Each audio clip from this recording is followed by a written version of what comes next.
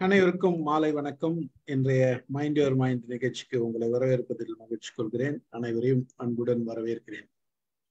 இன்றைக்கு நாம பார்க்க போறது வாரந்தோறும் வள்ளுவம் கலந்துரையாடல் 54வது அதிகாரம் பொச்சுவாமை 72வது நிகழ்ச்சி. இன்னைக்கு திருக்குறள் ஆரம்பிச்சு நம்ம கிட்டத்தட்ட 54 அதிகாரம் 53 அதிகாரம் முடிச்சிட்டோம்னு நினைக்கும் போது கொஞ்சம் பிரமிப்பா தான் இருக்குது. எப்படி முடிச்சோன்றதை விட பரவாயில்லையே, நம்மளும் 54 அதிகாரம் பேசி இருக்கிறோமே அப்படின்னு நினைக்கும் போது ரொம்ப பிரமிப்பா இருக்கு. நம்மளே நம்ம பெருமைப்பட்டுக்க கூடியதாக இருக்குது. ஒவ்வொரு வாரமும் நம்ம இதை கலந்துரையாடணும் முடிவு பண்ணி பல வாரங்கள் முடிந்த அளவுக்கு கலந்துரையாடிருக்கோம்.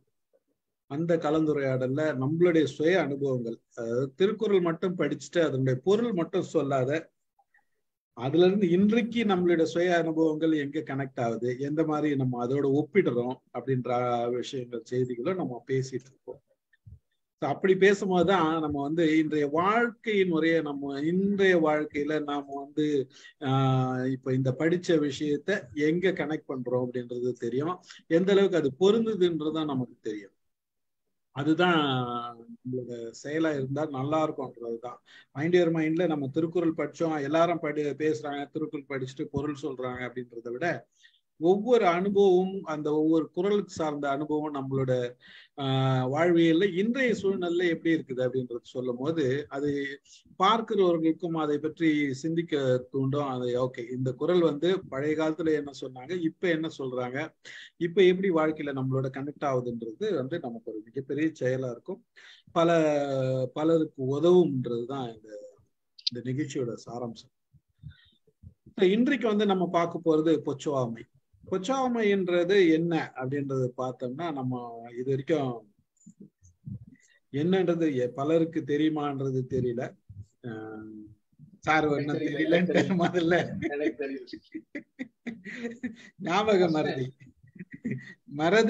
மறதிதான், மறதியை பத்தி தான் சொல்றாங்க இன்னைக்கு. இது எவ்வளவு அளவுக்கு உங்களோட ஒவ்வொரு விஷயத்துல பல செய்திகளை நம்ம பல செயல்களை நாம மறந்துடுறோம். சில நேரத்துல மறக்கிறது ரொம்ப நல்லதுன்றது ஒரு பக்கம் இருந்தாலும், பட் செய்ய வேண்டிய காரியத்தை மறந்துட்டோம்னா அது எந்த அளவுக்கு பாதிக்கும்.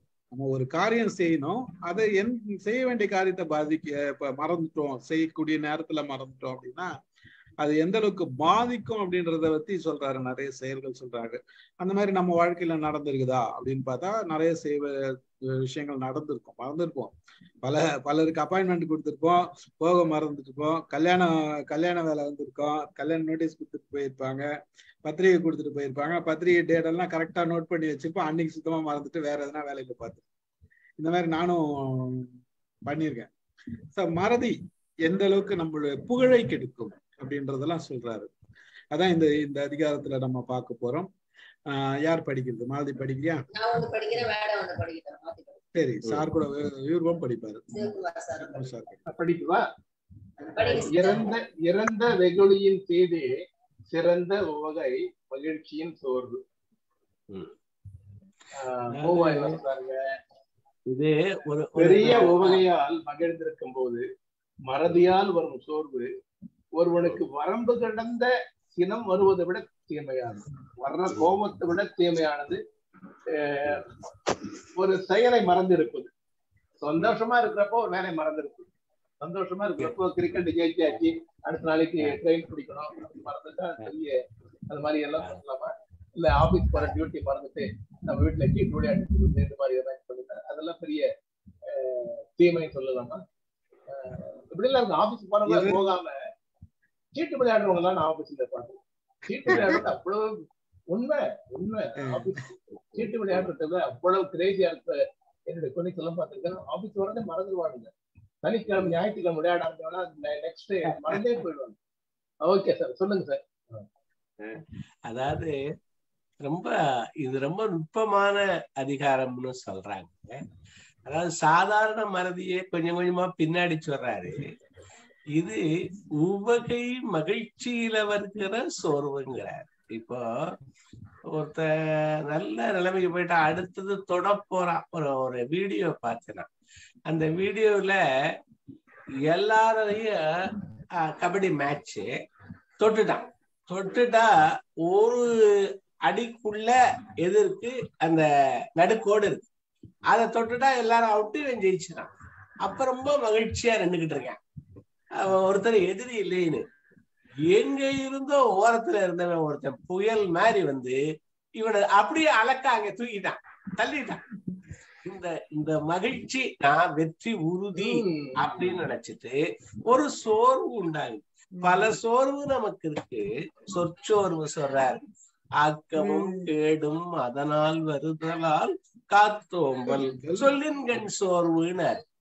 அந்த சொல்லுல சோர்வு படாதேன்னு சொல்றாரு. எந்த சோர்வு நமக்கு உடம்புல சோர்வு வருது, அந்த சோர்வு வருது, இங்கே சோர்வு வருது, பல சோர்வு சொல்றாரு. இந்த அதிகாரம் முழுவதும் அவரு சொல்லிடுறாரு. வரையறை முதல் குறள்ல சொல்லிடுவாரு, உவகை மகிழ்ச்சியில ஒரு சோர்வு. அந்த உவகை எப்பவெல்லாம் வருதுங்கிறாங்க, பொருள் ரொம்ப இருந்தா உவகை வந்து அந்த ஒரு ஆணவம் வந்துருதுங்கிறாங்க. அதே மாதிரி வீரம், ஏதாவது ஜெயிச்சது, நான் எதையுமே ஜெயிக்கல, ஜெயிச்சுட்டேன், எல்லாத்தையும் ஜெயிச்சுட்டேங்கிற வருது பாருங்க, அப்போ ஒண்ணு வருதுங்கிறாங்க. அதான் சிறந்த உவகைன்னு சொன்னாரு. இப்ப சார் சொல்றது, இந்த நம்ம சீட்டு விளையாட்டம், ஒரு மனத்துல ஏதோ ஒரு மகிழ்ச்சி இருக்கு, அது உவகை. உவகையில் வருகிற சோர்வு, அதுக்கு கூட கொஞ்சம் நுட்ப சொல்றாரு இவர், சிறந்த உவகையில் சோர்வுங்கிறார். அப்படி ஒரு சோர்வு வருது பாருங்க, அது எல்லாருக்கும் அது இருக்கிறதுலயே ரொம்ப பட்டங்கிறார். இன்னொன்னு, கோபம் வந்தா, அதாவது சினம் என்னும் சேர்ந்தாரை கொல்லின்னு சொல்லிட்டாரு. இங்க கோபம் வந்தா என்ன பண்ணுமா, அடுத்தவனை தான் முதல்ல ஒரு துன்புறுத்துவான். அப்புறம் இவன் உணர்ந்து பார்த்து ஒரு கில்ட் ஃபீலிங்ல இவன் துன்புறுத்துவான். அதை விட கூட அந்த கோபம் வந்தா ரொம்ப கேடு, ஆனா அதை விட கூட இது கேடுங்கிறாரு. அது ரொம்ப நுட்பமான குறள். இந்த பொச்சு அப்படின்னா ஒரு துளை, குழி அப்படின்னு சொல்றாங்க. ஒரு பள்ளம், பொச்சு அப்படிங்கறது ஒரு, இந்த கலோக்கியலா கூட பல சொற்கள் சொல்லுவாங்க, பெண் இது அதெல்லாம் சொல்லுவாங்க. அது என்னன்னா துளை, எங்கேயாவது பொல் அப்படின்னா அப்படி ஒரு உளிய வச்சு இப்படி பொள்ளுதல். பொல்லா பிள்ளையாரு ஒரு பிள்ளையார் இருக்காரு. அவர் என்னன்னா உளிய வச்சு உண்டாக்காத பிள்ளையாரு பொல்லா பிள்ளையார். அதை பொல்லாக்கி என்னமோ இவங்க பண்றாங்க, குண்டுலான ஆக்கி பொல்லா பிள்ளையார். பொல்லா பிள்ளையார்னா உளியிலால குழி குழியா ஒட்டி எடுக்காத பிள்ளையார், தானே உருவான பிள்ளையாருங்கிறது அதுக்கு பேரு பொல்லா பிள்ளையார். அப்போ பொள்ளுதல், பொச்சுன்னா குழினா ஒரு இடத்துல ஒரு குழி விழுந்துச்சுன்னா ஒரு மறதி வர்றது மாதிரி. அதாவது விழிப்புணர்வுல ஒரு சோர்வு. ஏன் அந்த சோர்வு வந்துச்சு? நான் பெருமிதம், என்னுடைய பொருட்சி, இது பொருளால வந்த செருக்கு, பதவியால வந்த செருக்கு. எவ்வளவோ பேருக்கு பதவியால வந்த செருக்குல மத்ததை கவனிக்க மாட்டான். அந்த மாதிரி உள்ள அந்த சோர்வை சொல்றார். உவகையிற் சோர்வு, சிறந்த உவகையிற் சோறு. இறந்த சினத்தை விட, இறந்த சினம்ங்கிறது ரொம்ப இருக்கிறதுலயே கொடுமையா இதுவான வேகமான சினம், அதை விட இது கொடிது அப்படிங்கிற சொல்றாரு. ரொம்ப யோசிக்க வேண்டிய அதிகாரம். பார்க்கலாம், நண்பர்கள் சொல்லுங்க. பலருக்கு அந்த மாதிரி நடந்திருக்கு, வாய்ப்புகள் நிறைய இருக்கு. நல்ல மகிழ்ச்சி வரும்போது, சந்தோஷம் வரும்போது நாளைக்கு என்ன செய்யணும்ன்றதை மறந்துடும். இன்னைக்கு ரொம்ப ஜாலியா இருப்போம், ரொம்ப பேசிட்டே இருப்போம். இதேதான் சொல்றாரு. இதுல இருந்து வெளிவரணும்னா என்ன சொல்றாரு, இது மாதிரி நடந்தவன் 9வது குறள்ல சொல்ல போறாரு, இது மாதிரி நடந்தவன் வாழ்க்கையை எண்ணிப்பாரு, அவன் அழிஞ்சான்ல, நீ அப்ப அது அந்த இது கொள்ளாதேன்னு சொல்ல போறாரு. நமக்கு கொடுக்குற வழி, அவரு இதற்கு கொடுக்குற தீர்வு ஒவ்வொன்னா சொல்லிக்கிட்டு வருவார்ல. முதல்ல அதை சொல்றாரு, அப்புறம் அதனால வந்த கேட சொல்றாரு, அப்புறம் கடைசியில அதுக்கான தீர்வை சொல்றாரு. இவ்வளவு நீங்க இப்ப ஸ்டீஃபன் சார் சொன்னது மாதிரி இதுவரைக்கும் அந்த இந்த இதால அழிஞ்சவே இருக்கான்ல, அவனையெல்லாம் நீ எண்ணி பார்த்தீங்கன்னா நீ உவகையில் சோறு சொல்லுவியா? அப்ப விடாத ஒரு நோக்கம், நம்ம அடைய போறோம் அல்லது அடைஞ்சிட்டாங்க, கிட்டத்துல வந்து கூட விட்டவன் மனியசி பிடிவி இந்த கப் அந்த லிப்பு மாதிரி அந்த கடைசியில முடிஞ்சது முக்கா கிணறு தாண்டுனா அது கிணறு தாண்டுறது மாதிரியா அப்படிங்கிற ஒரு கருத்தெல்லாம் இதுல இருக்கு. ஃபுட்பால் ஞாபகம் இருக்கு சார். ஃபுட்பால் கேம்ல அப்படிதான் ஒருத்தன் கோல் அடிச்சிடறான், கோல் கீப்பர் பாலை தடுத்துறாரு, தடுத்து பால் எகிரி விளையாட்டு விடுது, எகிரி ஜம்ப்ஸ் மேல போகுது, கோல் தடுத்துட்டு ஜாலியா இருக்காரு. அந்த பந்து கீழே விழுந்து காத்தால மறுபடியும் போயிட்டு பின்னாடி கோல் போயிடுது. அந்த ஒரு சந்தோஷத்துல அந்த பாலை மறந்துடுறாரு பாருங்க, கோல் ஆயிடுது. கோலை தடுத்தும் கோல் ஆயிடுச்சு. அது எனக்கு சொன்ன பிறகு அந்த கோல் ஃபுட்பால் கேம் ஞாபகம் வருது. அந்த ஒரு நிமிஷம் தோல்வாடி, அந்த ஒரு நிமிஷம் ஜாலியா இருக்கும். பொதுவா சார் பொச்சாப்புன்னு சொல்லும் போது நம்ம நினைவு மறதின்னு சொல்றோம்ல, அது சொல்லல அவரு. அதுதான் அதுல ஐயா நினைவு மறதி சொல்லல. ஆக்சுவலா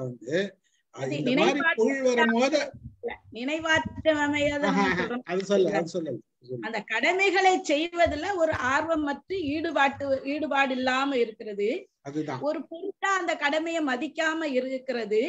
அப்புறம் இந்த தொடர்ந்து அது ஒரு சில நீங்க சொன்ன மாதிரி அந்த உற்சாகத்துல சில விஷயத்த நம்ம ஒதுக்கி வச்சிருவோம் பாருங்க.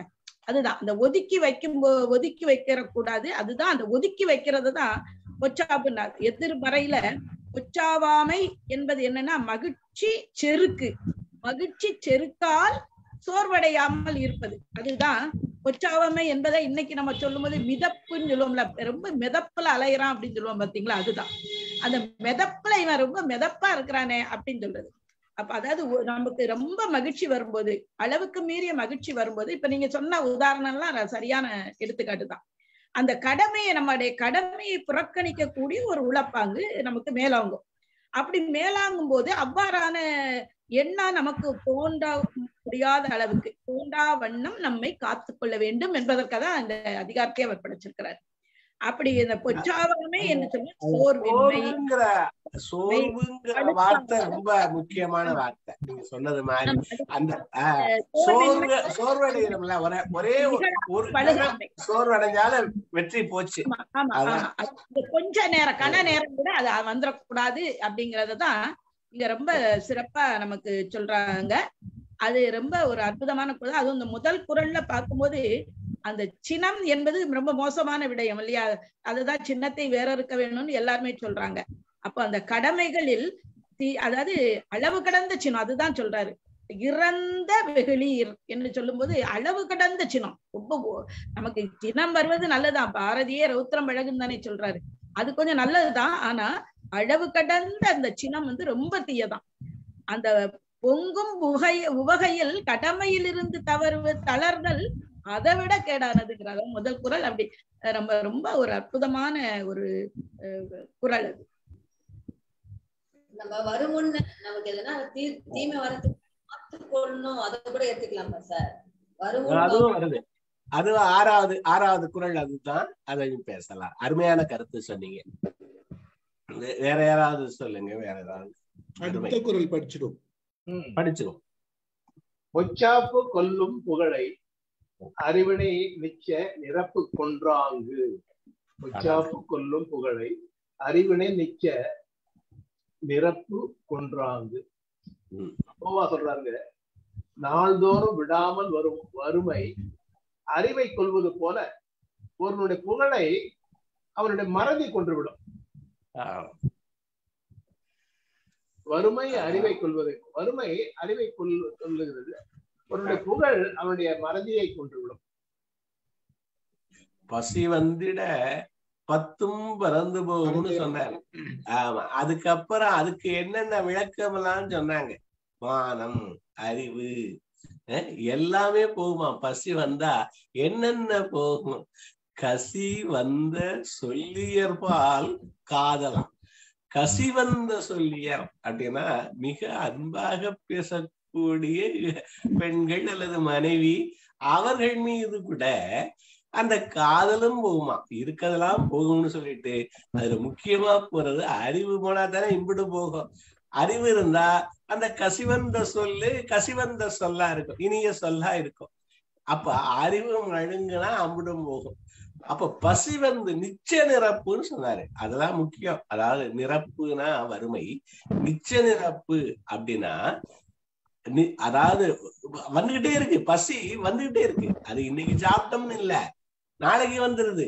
அந்த அடுத்த வேளை வந்துருது. அப்போ அந்த நிச்ச நிரப்பு தொடர்ந்த வறுமை வளரும் வறுமை, அந்த வறுமை வருதுல்ல, அப்படி வந்தா அறிவு போகுது. அதை விட கொடுமையானதுன்னு இத சொல்றாரு. அப்ப கம்பேர் பண்றதுல முதல்ல கோபம், அதுலயும் உச்ச கோபத்தை விட இது துன்பம் தரும் சொல்லிட்டாரு.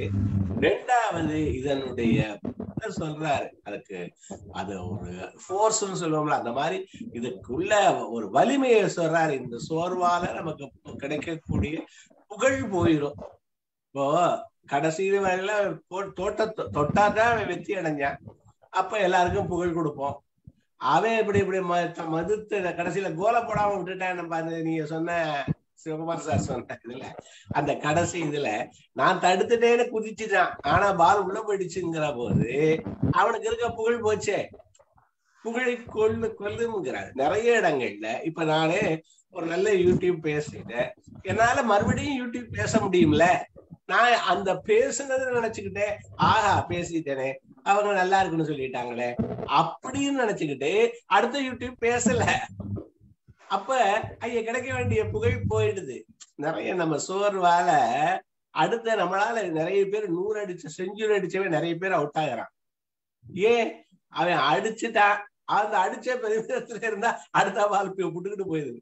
அவனால தொடர்ந்து விளையாட முடியுமில்ல, 200 300 போக முடியுமில்ல, அப்படி விளையாண்டவன் தானே ஜெயிச்சிட்டு இருக்கான், பெரிய புகழ் அடைஞ்சிருக்கான். மத்தவன் எல்லாம் புகழ் அடையலையே. இந்த 2 நாள பாக்குறேன் சார், 2 நாள கிரிக்கெட்ல செஞ்சுரி போட்டார் சார் கோலி, அடுத்த சந்தோஷத்துல அடுத்த பாலே அவுட் ஆயிடுறாரு. இன்னும் 2 பசங்க 50 அடிச்சானுங்க, 2 பசங்க 50 அடிச்ச சந்தோஷத்துல அடுத்த பால் அவுட் ஆயிடுறானுங்க. அந்த ஒரு செகண்ட் அந்த சந்தோஷம் வர்றப்போ அடுத்த பால மிஸ் பண்ணி அவுட் ஆயிடுறாங்க. சரியா சொன்னாரு, சந்தோஷத்துல வர சோர்வு. அதாவது இது சோர்வுன்றதை விட இங்க என்ன சொல்றாங்கன்னா அலட்சியம்ன்றது. அலட்சியம், அதாவது மெத்தனம்னு சொல்லுவோம்ல சார், கொலாக்கில மெத்தனம்னு சொல்லுவோம்ல, மெத்தனம்னு சொல்றாங்கல்ல. ஒரு நிறைய வந்துச்சு. இப்ப பாக்கெட்ல நிறைய காசு இருக்குன்னா எதை செய்ய தோணாது சார். சொல்லுங்க. அதாவது தொடர்ச்சியான இது துன்பம் ஒருத்தனோட, அதாவது தொடர்ச்சியான வறுமை ஒருவனுடைய அறிவை சிறுக சிறுக அழித்து விடுவது போல, தொடர்ச்சியான இன்பத்தில் கடமைகளை மறந்து விடுவது ஒருவனுடைய புகழை சிறுக சிறுக அழித்து விடும். இது சார் நமக்கு சீவக சிந்தாமணிங்கிற ஒரு கதை இத நமக்கு காப்பியத்துல இத மையப்படுத்தி தான் வந்திருக்கு. அந்த அரசன்கிறவன் என்ன பண்றான், சிற்றின்பத்துல ஈடுபடுறான், தன்னுடைய ராஜ்யத்தை ஆட்சி செய்யறத வேற ஒருத்தங்கிட்ட குடுத்துடுறான். அப்படியே அவனுடைய ஆட்சி ஒன்றும் இல்லாமல் போய்விடுகிறது, அந்த குடும்பம் ஒண்ணும் இல்லாம போயிடுது, அந்த மக்கள் கொடுங்கோலனுக்கு ஆளாகி விடுகிறார்கள். அரசியல்லையும் அதே நிலைதான் ஏற்படுது. அவங்க என்ன பண்றாங்க, தங்களுடைய இன்பத்துக்காக அதை செய்ய தொடங்கும் போது ஜெயிச்சு வந்த உடனே இன்பம் வந்துருது, ஆனந்தம் வந்துருது. பார்க்காததையெல்லாம் அவங்க பார்க்க தொடங்கின உடனே அவங்க எல்லாத்தையும் மறந்துடுறாங்க. இந்த தேர்தல் வாக்குறுதிகள் கொடுக்கறதையே மறந்துடுறாங்க. அவங்க பண்றது கொஞ்சம் கொஞ்சமா அவங்களுடைய புகழை அழித்து அடுத்த எலெக்ஷன்ல தோத்து போயிடுறாங்க. இதுதானே சார் நடக்குது இப்போ. உண்மை உண்மை உண்மை. அதாவது அரசியல்ல பொறுத்த வரைக்கும் எப்பயுமே இதுதான் நடந்துட்டு இருக்கு. அதுதான் சொல்றாங்க பொச்சாவாமை. நீங்க இத மறந்து போயிடுறீங்க, எதுக்காக நம்ம வந்திருக்கோங்கிறத நம்ம மறந்து போயிடுறோம். இதே இன்னொரு இடத்துல வள்ளுவர் சொல்லும் போது சொல்லுவாரு, மறவி மடி துயில் 4 நெடுநீர் மறவி மடுதுயில் 4 கெடுநீரார் காமக்கலன் அப்படின்னு ஒரு பாடல் ஒண்ணு சொல்றாரு. அதுல நெடுநீர்னு ஒண்ணு சொல்லிட்டு மறவிங்கிறத இந்த பொச்சாவாமையதான் கொண்டு வர. அப்படி கொண்டு வரும்போது கால தாமதம், நெடுநீர் மறவி மடி சோம்பேறித்தனம், நெடுநீர்ங்கிறது காலதாமதப்படுத்துறது, மறவிங்கிறது மறந்து போறது, மடி அப்படிங்கிறது சோம்பேறித்தனம், துயில்ங்கிறது தூங்குறது. இந்த தூங்குறதுங்கிறது பூரா அடிப்படை சோம்பலா, அதனாலதான் இது மடிய நடுவுல வச்சாருன்னு சொல்றாங்க. இது மடியின்மை அதிகாரம். இந்த இத பல இடங்கள்ல அவர் சொல்லிட்டு வர்றாரு. நெடுநீருங்கிற இது பயன்ல இல்ல, ஆனா நேரம், நெடுநேரம், நாள், நெடுநாள்னு இருக்கு. அப்போ அதனால அது ப்ரோக்ராஸ்டினேஷன் இன்னைக்கு சொல்றத நெடு நீருங்கிறாரு. அது அருமையான குரல். அது யாராவது கெட்டு போகணும்னு நினைச்சா இத விரும்பி கை கொள்வாங்கிறாரு. கெடுநீரார் காமக்கலன் அப்படின்னு சொல்றேன். அப்ப கெட்டு போனோம்னா என்ன? எது கெடும்?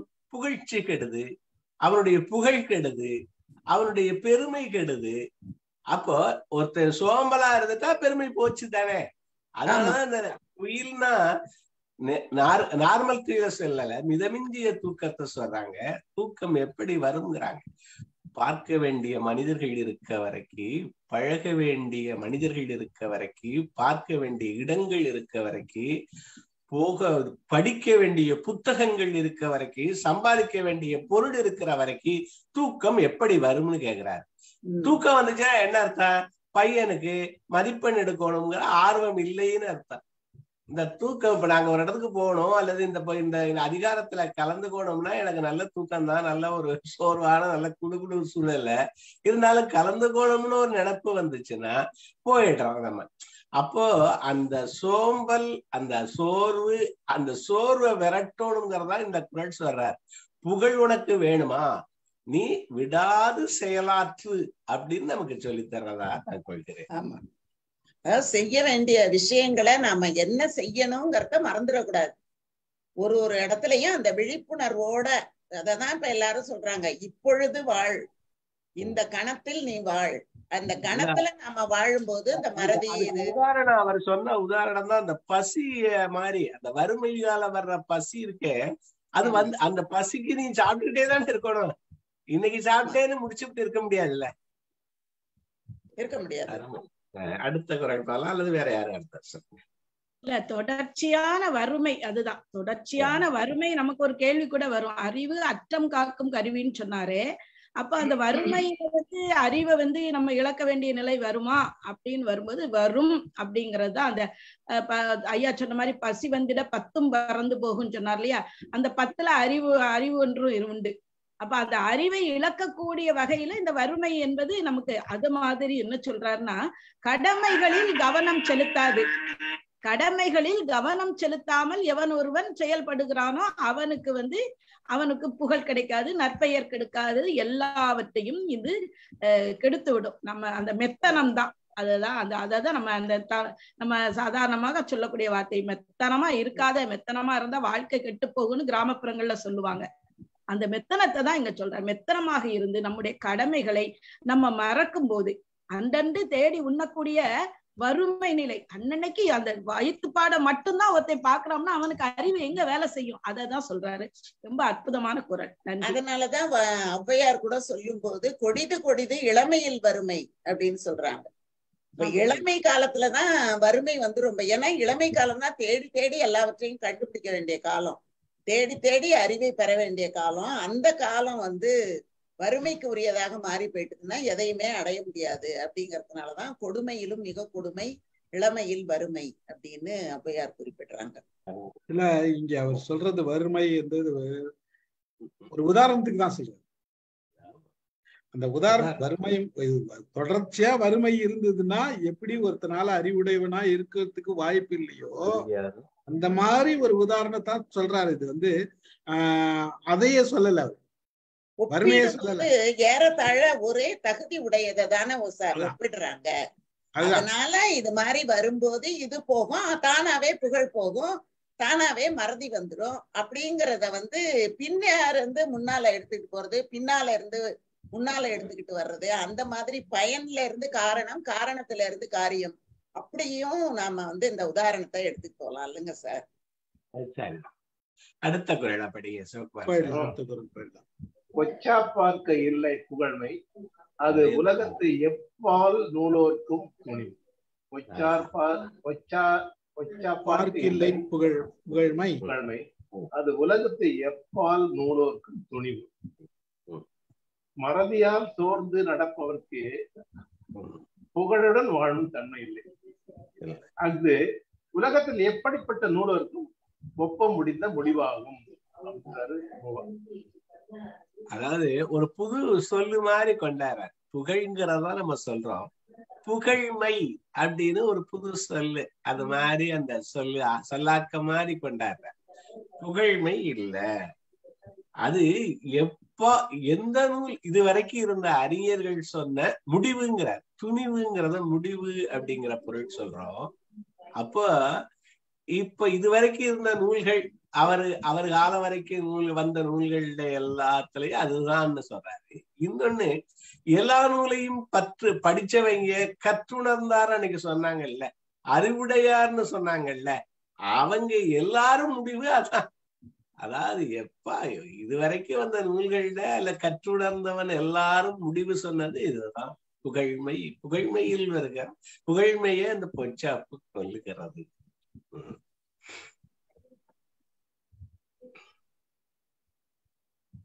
இதுல இந்த மாதிரி ஒரு செயல்கள்ல நமக்கு சொந்த அனுபவம் அதுதான் பகிரணும். எல்லாம் அவர் சொல்றாரு ரைட்டு, நமக்கு சொந்த அனுபவம், நம்மளை பார்த்தது, நம்ம சார்ந்து இருக்கிறவங்க, அந்த மாதிரி ஏதாச்சும் இருக்குதா? எல்லா திறன் ஆழ்ந்தோரும் இருக்கே நமக்கு. பல இதுகளை நம்ம விட்டுறது இல்ல. நீங்க இப்ப பல பூரா பார்க்க வேண்டிய இடத்தை விட்டதுக்கு காரணம் என்ன? எனக்கு என்னமோ கால் வலிக்குது, என்னத்தையோ பார்த்துட்டேன், என்னத்தான் பார்த்து கிழிச்சிட போறோம் அப்படின்னு நிக்கிற சோர்வு. ஒவ்வொரு கணமும் நமக்கு அந்த சோர்வு வந்துகிட்டு தான் இருக்கு. இதுன்னு இல்ல, ஒரு இது படிக்கிறோம், லைப்ரரியில 2 நூல் எடுத்துட்டு வந்தேன், படிச்சிருந்தா படிச்சிருக்கலாம். ஆனா நான் போய் ஷார்ட் வீடியோ பார்த்துக்கிட்டு இருந்தேன். நேற்று ஒரு 1/2 மணி நேரம் என்னத்தையோ தொட்டேன். ரீல்ஸ் ஒவ்வொருத்தரா ஆடுறாங்க, அதுகளே பார்த்துக்கிட்டு இருந்தேன். எனக்கு அந்த 2 நூலையும் நான் இப்ப தொடலையே. அந்த ஷார்ட் வீடியோ பார்த்ததுல எனக்கு என்ன கிடைச்சிச்சு? அந்த 2 நூலும் அழகான நூல்ல. அப்ப அது கூட எனக்கு சோர்வுதான். அதாவது நான் ஒரு பாதையில போகணும், போக்கஸ்டா போகணும். அந்த பாதையை விட்டு ஏன் விலகுறேன்? சோர்வு. அத படிக்கணுங்கிறத விட்டுட்டு இதுல உட்கார்ந்தா அந்த நான் படிக்க வேண்டியது படிக்கலையே, போக வேண்டிய இடத்துக்கு போகலையே. இதுதான் சார் நம்ம சொல்ல வேண்டியது. இதுதான் சார். இங்க அதை விட சார் மொத்தம் சாப்பிட போறது கூட சோறு வருது சார். 2:30 மணி ஆகுது, சாப்பிடுறான்னு யூடியூப்லயோ வாட்ஸ்அப்லயோ உட்கார்ந்தா எழுந்து போய் சாப்பிடுறது கூட சோறு. அது என்ன கொடுமையா இருக்கு சார். சோறுன்னா நீ சொல்ற சோறுதான். எனக்கு ஏஜ் ஆயிடுச்சு, அதான் சோறு வர்றது இல்ல. அதாவது நம்ம சொல்ற சமாதானம் ஏஜ் ஆயிடுச்சு நம்ம சொல்ற சமாதானம். அதாவது நம்ம ஏஜ் ஆயிடுச்சு, நம்ம சிந்திக்கிறோம், அது வேற விஷயம். ஒரு பக்கம் இது இருந்தாலும் எத்தனை பிள்ளைகள் வீட்டுல இருக்கிற பிள்ளைகள் இந்த மாதிரி இருக்கிறாங்க நமக்கு தெரிஞ்ச நிறைய பிள்ளைகள். வீட்டுல இருக்கிறவங்க ஒரு செயலை செய்யும் போது அது ஒரு டயத்துக்கு செய்யணும்ன்றது வராது, ஏதோ ஒரு வேலை. ஆனா முக்கியமான வேலையான்னு பார்த்தோம்னா முக்கியமான வேலை இல்லாத கூட இருக்கு அவங்களுக்கு. ஒருத்தர் சொல்றாரு, அதாவது ஒருத்தர் சென்னை ஆளே ஆடாத 2 பேரும் ஆடுற சிஎஸ்கேய மும்பாயே இல்லாத மும்பாயை நினைச்சுக்கிட்டு நீ 5.5 மணி நேரத்தை வேஸ்ட் பண்றியே, நீ ஒண்ணு அந்த நேரத்துல 1 நிமிஷம் நினைச்சு பார்த்தியான்னு ஒருத்தர் கேட்டுக்கிட்டாரு. எனக்கு அது ரொம்ப உண்மையானது.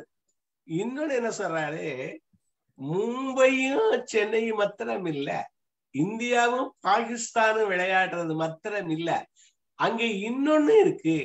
நீ பாகிஸ்தான் பக்கத்துல இருக்கவன் அங்க குதிக்கிறான், வார் நடக்கிறது மாதிரி. இங்க இருக்கிறவன் இந்தியாவில இருக்கிறவன் வார் நடக்கிறது மாதிரி குதிக்கிறான். இதுக்கு 3ஆவதாக ஒன்று இருக்கிறது. அதுக்கு பேரு கிரிக்கெட்டு. அது அந்த விளையாட்டினுடைய ரசிகனா இருந்தா நீ அவன் 6 அடிச்சாலும் ரசிப்ப, இவன் நல்ல ஃபீல்டிங் பண்ணாலும் ரசிப்பான்னு கேக்குறாரு. நீ இவனையும் சார்ந்தாயோ அவனை சார்ந்து இருந்தாயோ உனக்கு துன்பம் வருது மனசுல. நீ ஒரு விளையாட்டு இந்த மாதிரின்னு விளையாட்டு ரசிக்கிறவனா இருந்தா அது சிறப்பா இருக்குங்கிறார். அப்ப நம்ம அது மாதிரி இத்தனை மணி நேரம் செலவழிக்கிறோம், எவ்வளவு அதுகள்லாம் ஒரு சோர்வு தான் பிள்ளைகளுக்கு. நமக்கு இருக்கிற நெருக்கடியை விட அதிகம் இருக்கு இன்னைக்கு. எனக்கே ஒரு சோறு வந்துருச்சு சார். உடைக்குதான் சார், கிரிக்கெட் பார்த்து ஒரு சோறு வந்துருச்சு சார். சார் அடுப்புல பாலை வச்சுட்டு டிவி பார்த்துட்டு உட்கார்ந்து பாலெல்லாம் பொங்கி போகுது இல்ல சார், அந்த சட்டியே தீஞ்சு போகுது. அந்த மாதிரி எத்தனை வீட்டுல நடக்குது. குழந்தைங்க போய் தண்ணிக்குள்ள விழுறது தெரியாம உட்கார்ந்து இருக்கிற அம்மாக்கள் எத்தனை பேரு. அந்த டிவி சீரியல் தானே சார் அப்படி ஒரு மகிழ்ச்சி. அது இன்னொன்னு செல்ஃபி எடுக்கிறாங்கல்ல, செல்ஃபி எடுக்கிறானே அந்த அந்த யானைக்கு 1000 முழம் தள்ளி இருக்கணும்னு நமக்கு பாட்டு எழுதி கொடுத்துருக்கேன். அந்த காலத்து நீதிநெறி விளக்கத்துல கொம்புனதுக்கு 5 முழம், குதிரைக்கு 10 முழம், யானைக்கு 1000 முழம் தான் வேணும். வெம்புகரிக்கு 1000 தான் வேண்டுமே வம்பு சரி கண்ணில். அதுட்ட போய் இறந்த உவகைதான் அது. அங்க போய் அந்த செல்ஃபி அதுக்கு பக்கத்துல எடுத்து அதை தூக்கி அடிச்சுச்சுன்னா என்ன பண்றது? புலி கூண்டுகிட்ட போய் அடிச்சு புலி புடிச்சு கிழிச்சு ஒருத்தர அதெல்லாம் பக்கம் செல்ஃபி எடுக்க போறவன். ஆமா, மலையில இருந்து உருண்டுறது, விபத்து நடக்குது, உவகையில் வருகிற சோர்வுதான். ஏன்னா அந்த காலை தள்ளி வச்சுட்டான்னு வச்சுக்க, கொஞ்சம் அந்த மலையில போய் செல்ஃபி எடுக்கிற போது உருள வேண்டியதுதானே. அப்ப என்ன வருது? அந்த மகிழ்ச்சியில ஒரு சோர்வு வருது அங்க. அதான் மறதின்னு சொல்லலாம், சோர்வுன்னு சொல்லலாம். மறதி இல்ல, இது உண்மை. டிவி சீரியல் எத்தனை பேர் லைஃப்ல விளையாடுது. அவர் மறதினே அந்த இடத்துல வார்த்தையை போட்டுடலாமே, சோர்வுங்கிற வார்த்தையை போடுறாரு. இல்ல, டிவி சீரியல் எத்தனை பேர் வாழ்க்கையில விளையாடுது. ஆமா, அடுத்த அச்சமுடையாருக்கு அரண் இல்லை, ஆங்கில்லை பொச்சாப்பு உடையாருக்கு நன்மை. இது ஒரு மனப்பாட சொல்றதெல்லாம் இது டக்கு டக்கு ஞாபகம் வருது. அச்சமுடையாருக்கு அரண் இல்லை, ஆங்கில்லை பொச்சாப்பு உடையாருக்கு நன்மை. உள்ளத்தில் அச்சம் உடையவருக்கு புறத்திலே அரண் இருந்து பயனில்லை. அதுபோல மறதி உடையவருக்கு நல்லலை வாய்த்தும் பயனில்லை. பொச்சாப்புடையாருக்கு நன்குங்கிற ஒரு வார்த்தை வேற இருக்கு அதுல. அதாவது அச்சமுடையாருக்கு அரண் இல்லை. அரண்னா பாதுகாப்பு. எவ்வளவுதான் அரண் இருந்தாலும், பாதுகாப்பு இருந்தாலும், மனசுல அச்சம் இருந்தா அவனுக்கு அது அரண், அது அரண் இல்ல, அது பாதுகாப்பு இல்ல. பேடிகை வாழ் அப்படிம்பாரு. அதாவது வாழு நம்மளை காத்துக்கிறதுக்காக இருக்கிற ஒரு அரண். அது பேடிகையில இருக்குன்னு வச்சுக்கோங்க. என்னாக அந்த வாழை அடுத்தவன் வாங்கி அவங்கிட்ட ஒண்ணும் இல்ல, எதிரிட்ட இவன் மட்டும் வாழை வாங்கி இவனே குத்திடுவேன் அவன். அப்ப இந்த அரண் இல்ல. அதே மாதிரிதான் குச்சாப்புடையாருக்கு அங்கு ஆக்சுவலா பேடிகை வாழை வந்து சார் நினைத்தீர்த்தான் சார். ஆனா பேடிகை வாழ் அப்படிங்கறதுல சார் நீங்க வந்து சொன்னது ஒரு முரண் ஒண்ணு அதுல வந்துருது பாத்தீங்களா. மகாபாரதத்துல அம்பை தானே சிகண்டியா பேடியா வர்றா, வந்து கையில வாழை எடுக்கிறாள்ல, அம்பு தொடுக்கிறாள்ல. அப்ப அந்த வார்த்தை வந்து அந்த இடத்துல எப்படி சார் பொருந்தும்? அதாவது கதையில இல்ல நீங்க வந்து நீங்க கதையில வர உதாரணத்தை எடுத்துக்காதீங்க. கதையில வருதுன்னு சொல்ல முடியாது. ஏன்னா ஒரு கதாபாத்திரம் சிகண்டிங்கிற கதாபாத்திரம் இன்றைக்கு வரைக்கும் இருக்குது. இந்த 3ஆம் பாலினத்தவர்கள் இன்னைக்கு வந்து எல்லா துறையிலையும் வந்துட்டாங்க அப்படின்னு சொல்லும் போது இந்த கருத்து வந்து நம்ம வேற அதுக்கு என்ன பொருள்ங்கிறத நம்ம தேடணும். இல்ல அதாவது வந்து பேடிகை வாழுங்கிற அந்த அர்த்தத்தை நம்ம எடுத்துக்க கூடாது. இனிமே அதுக்கு வேற ஏதோ ஒன்று வள்ளுவர் வச்சிருக்கிறாரு, நம்ம தேடணும் சார். அறங்கள் காலம் தோறும் மாறுகின்றன அப்படிங்கறதுதான். அதாவது அதனால காலமாற்றத்துல நம்ம யோசிச்சு பார்க்கணும். நீங்க புதிதாக அதை யோசிச்சு பார்க்கணும். ஒருத்த உருவுல இன்னொருத்த இருந்துகிட்டே அம்பெய்றான், அப்பவும் நம்ம சோர்வு பெற்றக்கூடாது.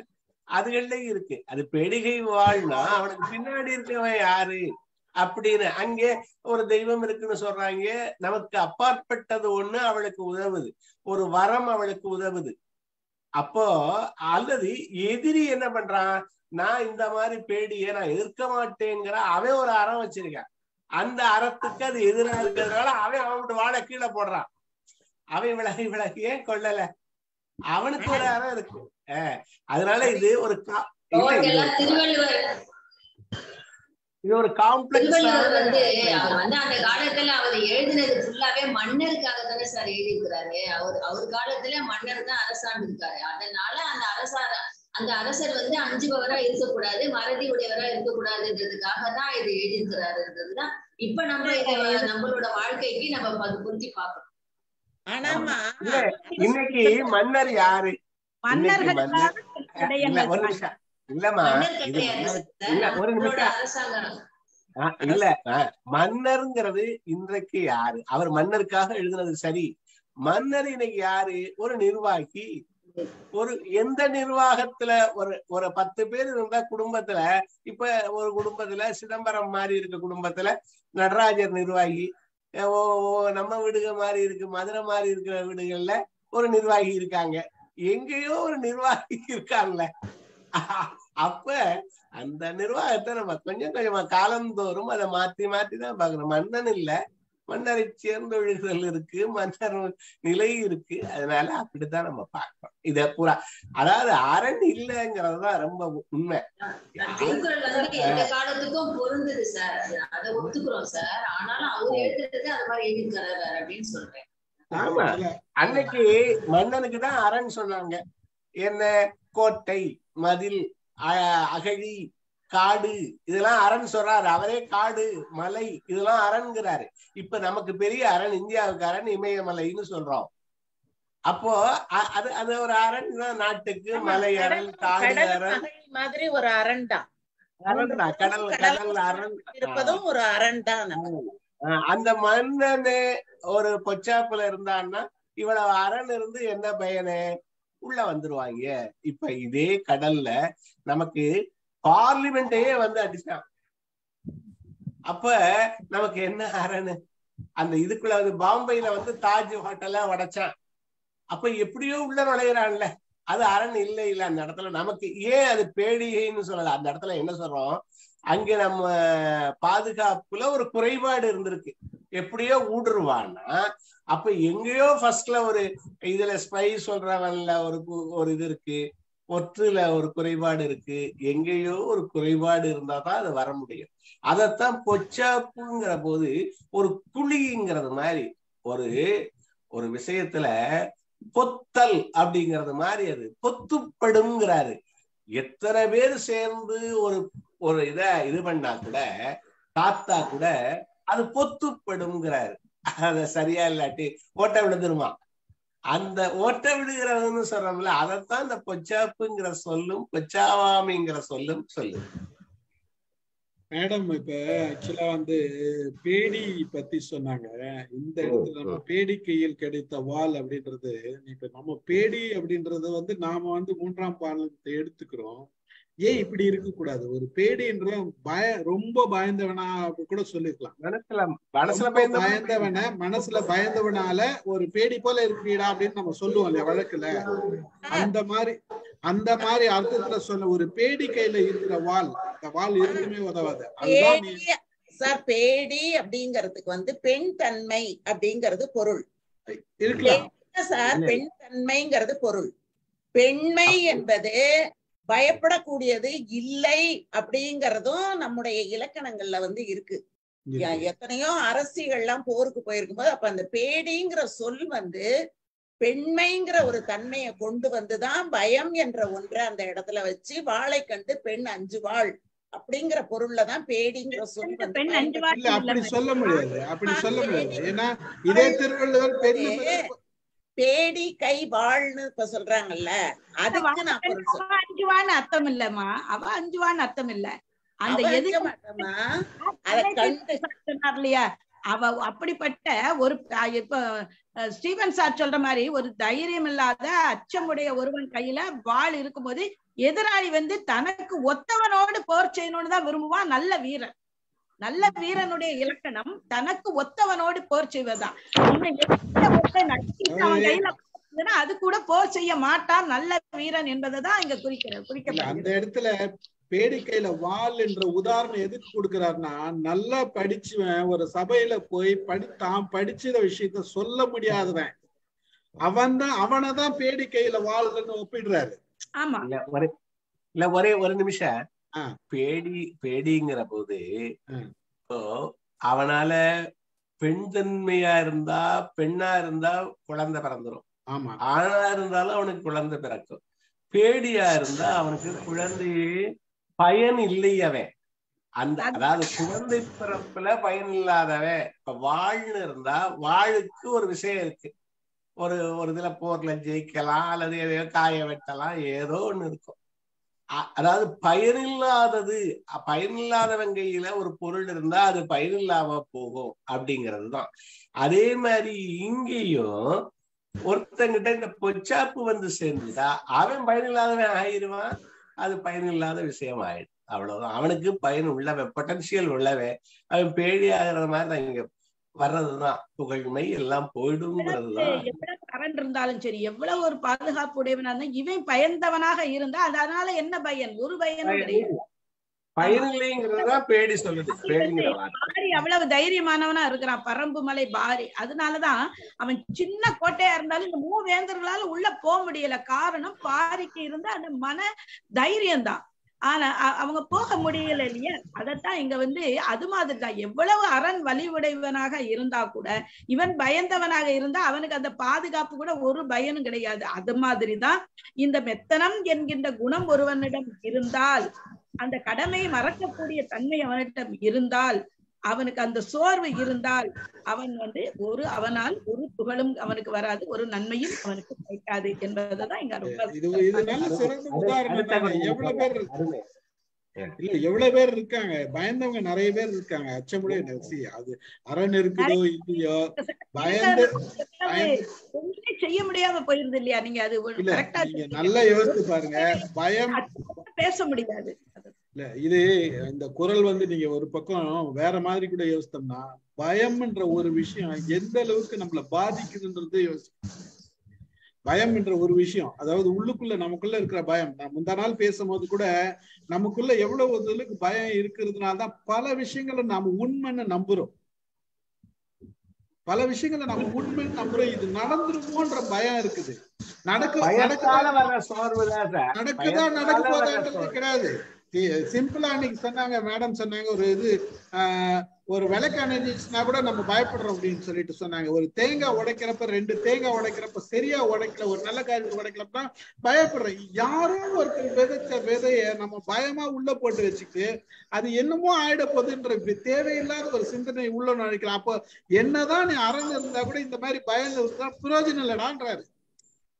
அது ஒரு சோர்வு தானே சார்?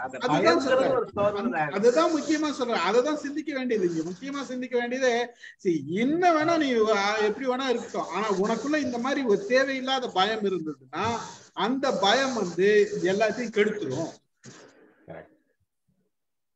எவ்வளவு மனசுல நமக்கு ஆக்கம் இருந்தா கூட, நம்ம சிறந்த அறிவுடையவர்களா இருப்போம், எல்லாம் இருந்தாலும் ஒரு பயம் இருந்ததுன்னா ஒண்ணுமே சரி கிடையாது. அதுதான் நீங்க சொல்றதே தான் உண்மை. தேவையில்லாததுக்கெல்லாம் பயப்படாதீங்க, அனாவசியமான்றதுதான் சிம்பிளா நம்ம எடுத்துக்க வேண்டியது. ஆக்கம் இல்லாமல் போய்விடும். அடுத்த குரல் போயிடலாம். வீட்டுல எல்லாத்துக்கும் பயப்படுறாங்க. வெளியூர் போறதுக்கு கூட நான் அனுமதிக்கிறேன். பயந்தே சாகுறாங்க வீட்டுல. ரொம்ப கஷ்டம். போட மாட்டாங்க சார். ரொம்ப கஷ்டம். 4 கல்யாணம் இருக்கே, வெளியூருக்கு போகாதேன்றாங்க சார். போனா கெட்டு போயிடும், உடம்பு கெட்டு போயிடும், வெயில் அடிக்கிறது. இப்படி பயந்தா என்ன ஒண்ணுமே பண்ண முடியாது. பல இது இருக்கு அந்த மாதிரிதான். சார், எத்தனை பெண் பிள்ளைகளை வெளியூர் கட்டுக் கொடுக்க வயசான பிறகு கல்யாண வழின்னு வருத்தப்படுறவங்க இருக்காங்க. வெளியூர் அனுப்பிச்சுட்டா பயந்துருவாங்க.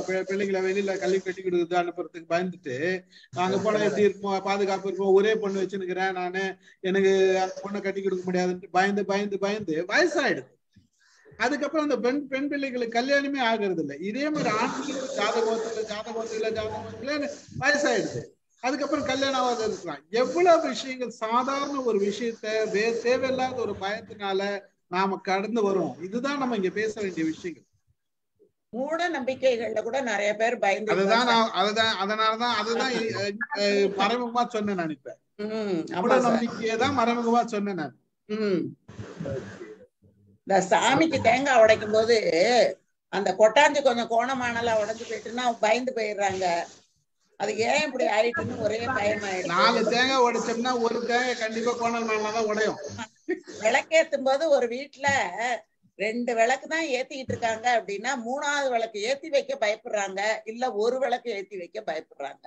இந்த மாதிரி எல்லாத்துலயும் தேவையில்லாத பயம் ஒண்ணுமே இல்ல.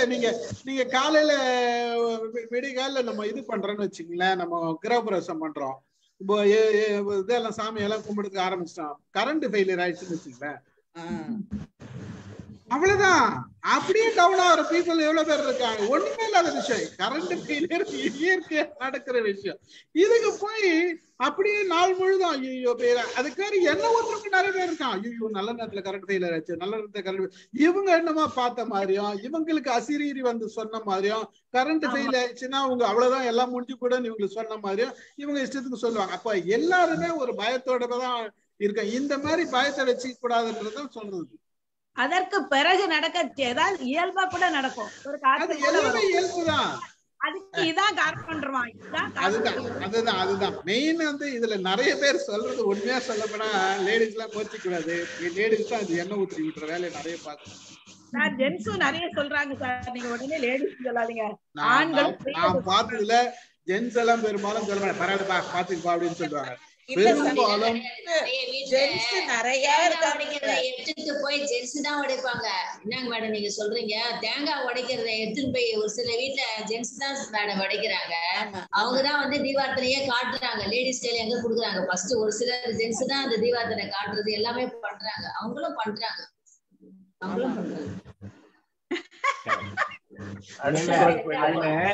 தேங்காயில நரம்பு பார்த்து உடைக்கணும்.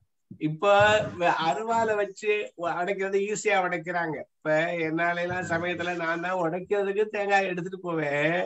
ஆனா உடைக்கிறது என் மனைவிதான் கரெக்டா நிறைய தேங்காயெல்லாம் உடைச்சு அந்த கத்தி எடுத்து கரெக்டா அருவால வெடிச்சுது என் கையில தருவாங்க. அந்த குடுமி இருக்குல்ல அதெல்லாம் பிச்சுட்டு என் கையில தருவாங்க. நான் மறுபடியும் கொண்டு போய் சாமிக்கு முன்னாடி வைப்பேன். எப்படி நடக்குது பாருங்க.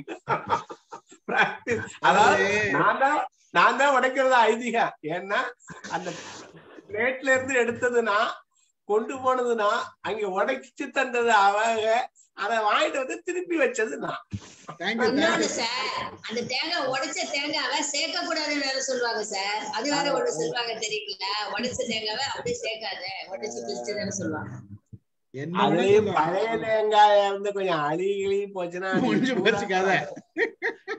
பூராமே விட்டு இன்னைக்கு பூரா அதாவது வெயில்ல எல்லா தேங்காயும் கெட்டு போய் தான் இருக்கும்.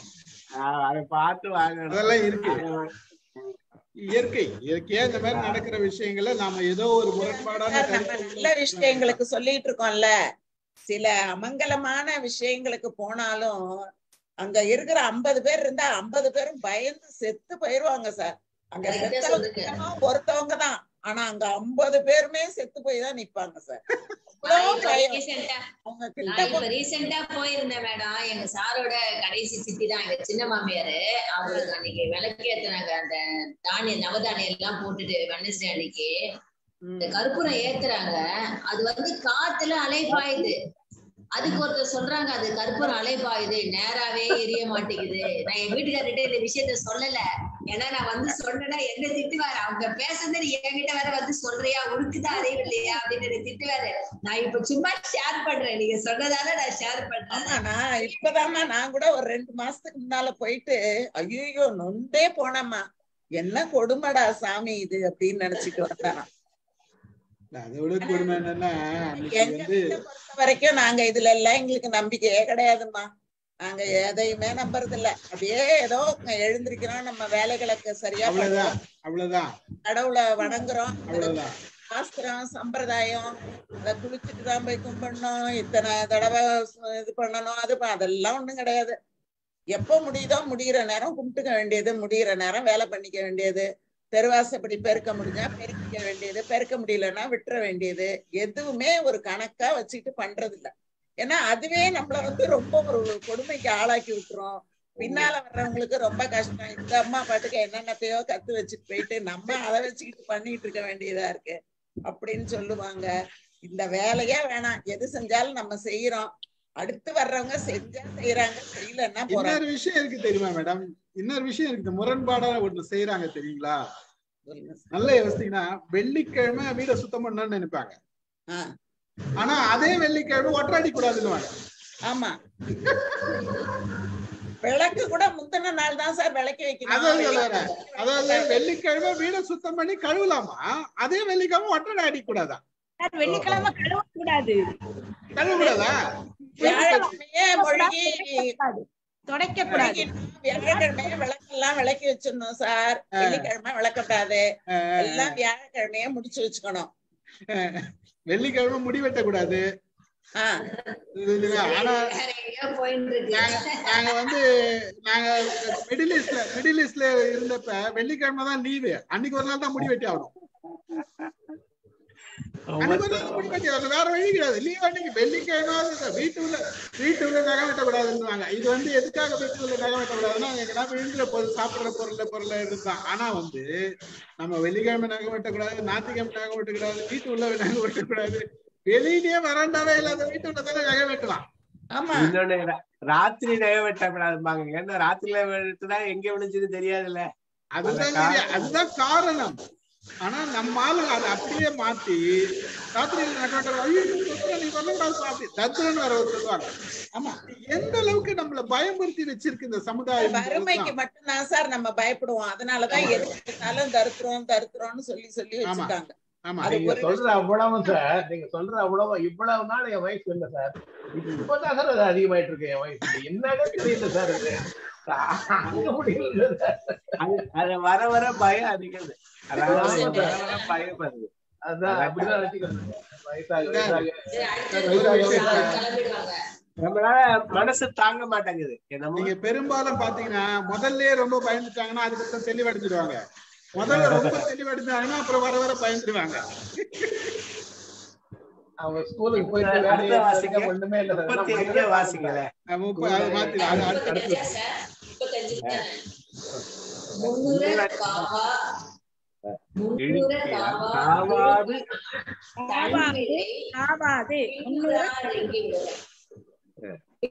இறங்கிவிடும். வருமுன்னர் தீமையை காக்க தவறினால் அது பின்னே 100 மடங்கு வருந்தத்தக்கதாகிவிடும்.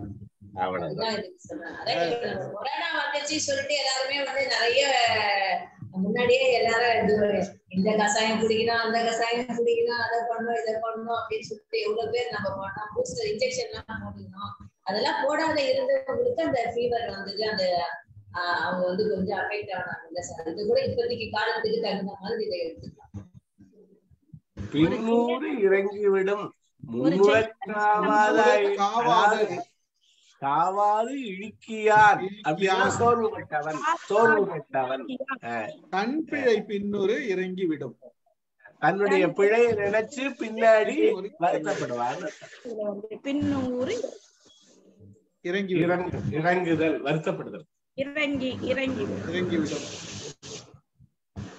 அதுதான் வரும் இடையூறுகளை முன்னமே அறிந்து காக்காமல் இறங்குதல், நாட்டு இறங்குதல். அதாவது ஒருத்தர் வந்து முன்னாலே காத்துக் கொள்வதை புறக்கணித்து விட்டான் என்றால் தன் வாழ்க்கையில் வரக்கூடியவற்றை முன்னாலே சிந்திக்கணும். ஒரு தொழிலே ஆரம்பிக்கிறான், இந்த தொழிலா அப்படின்னு ஒருத்தர் நினைச்சிட்டான்னா அதுக்கு ஏற்ற மாதிரி தன்னுடைய தொழிலை அமைத்துக் கொள்ளலாம்.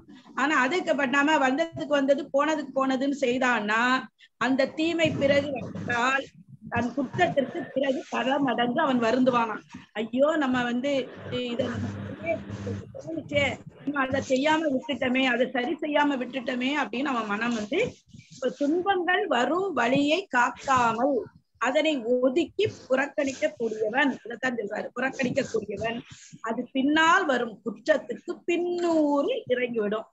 அந்த ஊரு பின்னூறு 300 என்று அழகாக இங்கு சொல்லக்கூடிய வார்த்தையை தான் நம்ம எடுத்துக்கலாம். அது முன்னாலே ஒரு குறள் ஐயா கூட சொன்னாங்கன்னு நினைக்கிறது.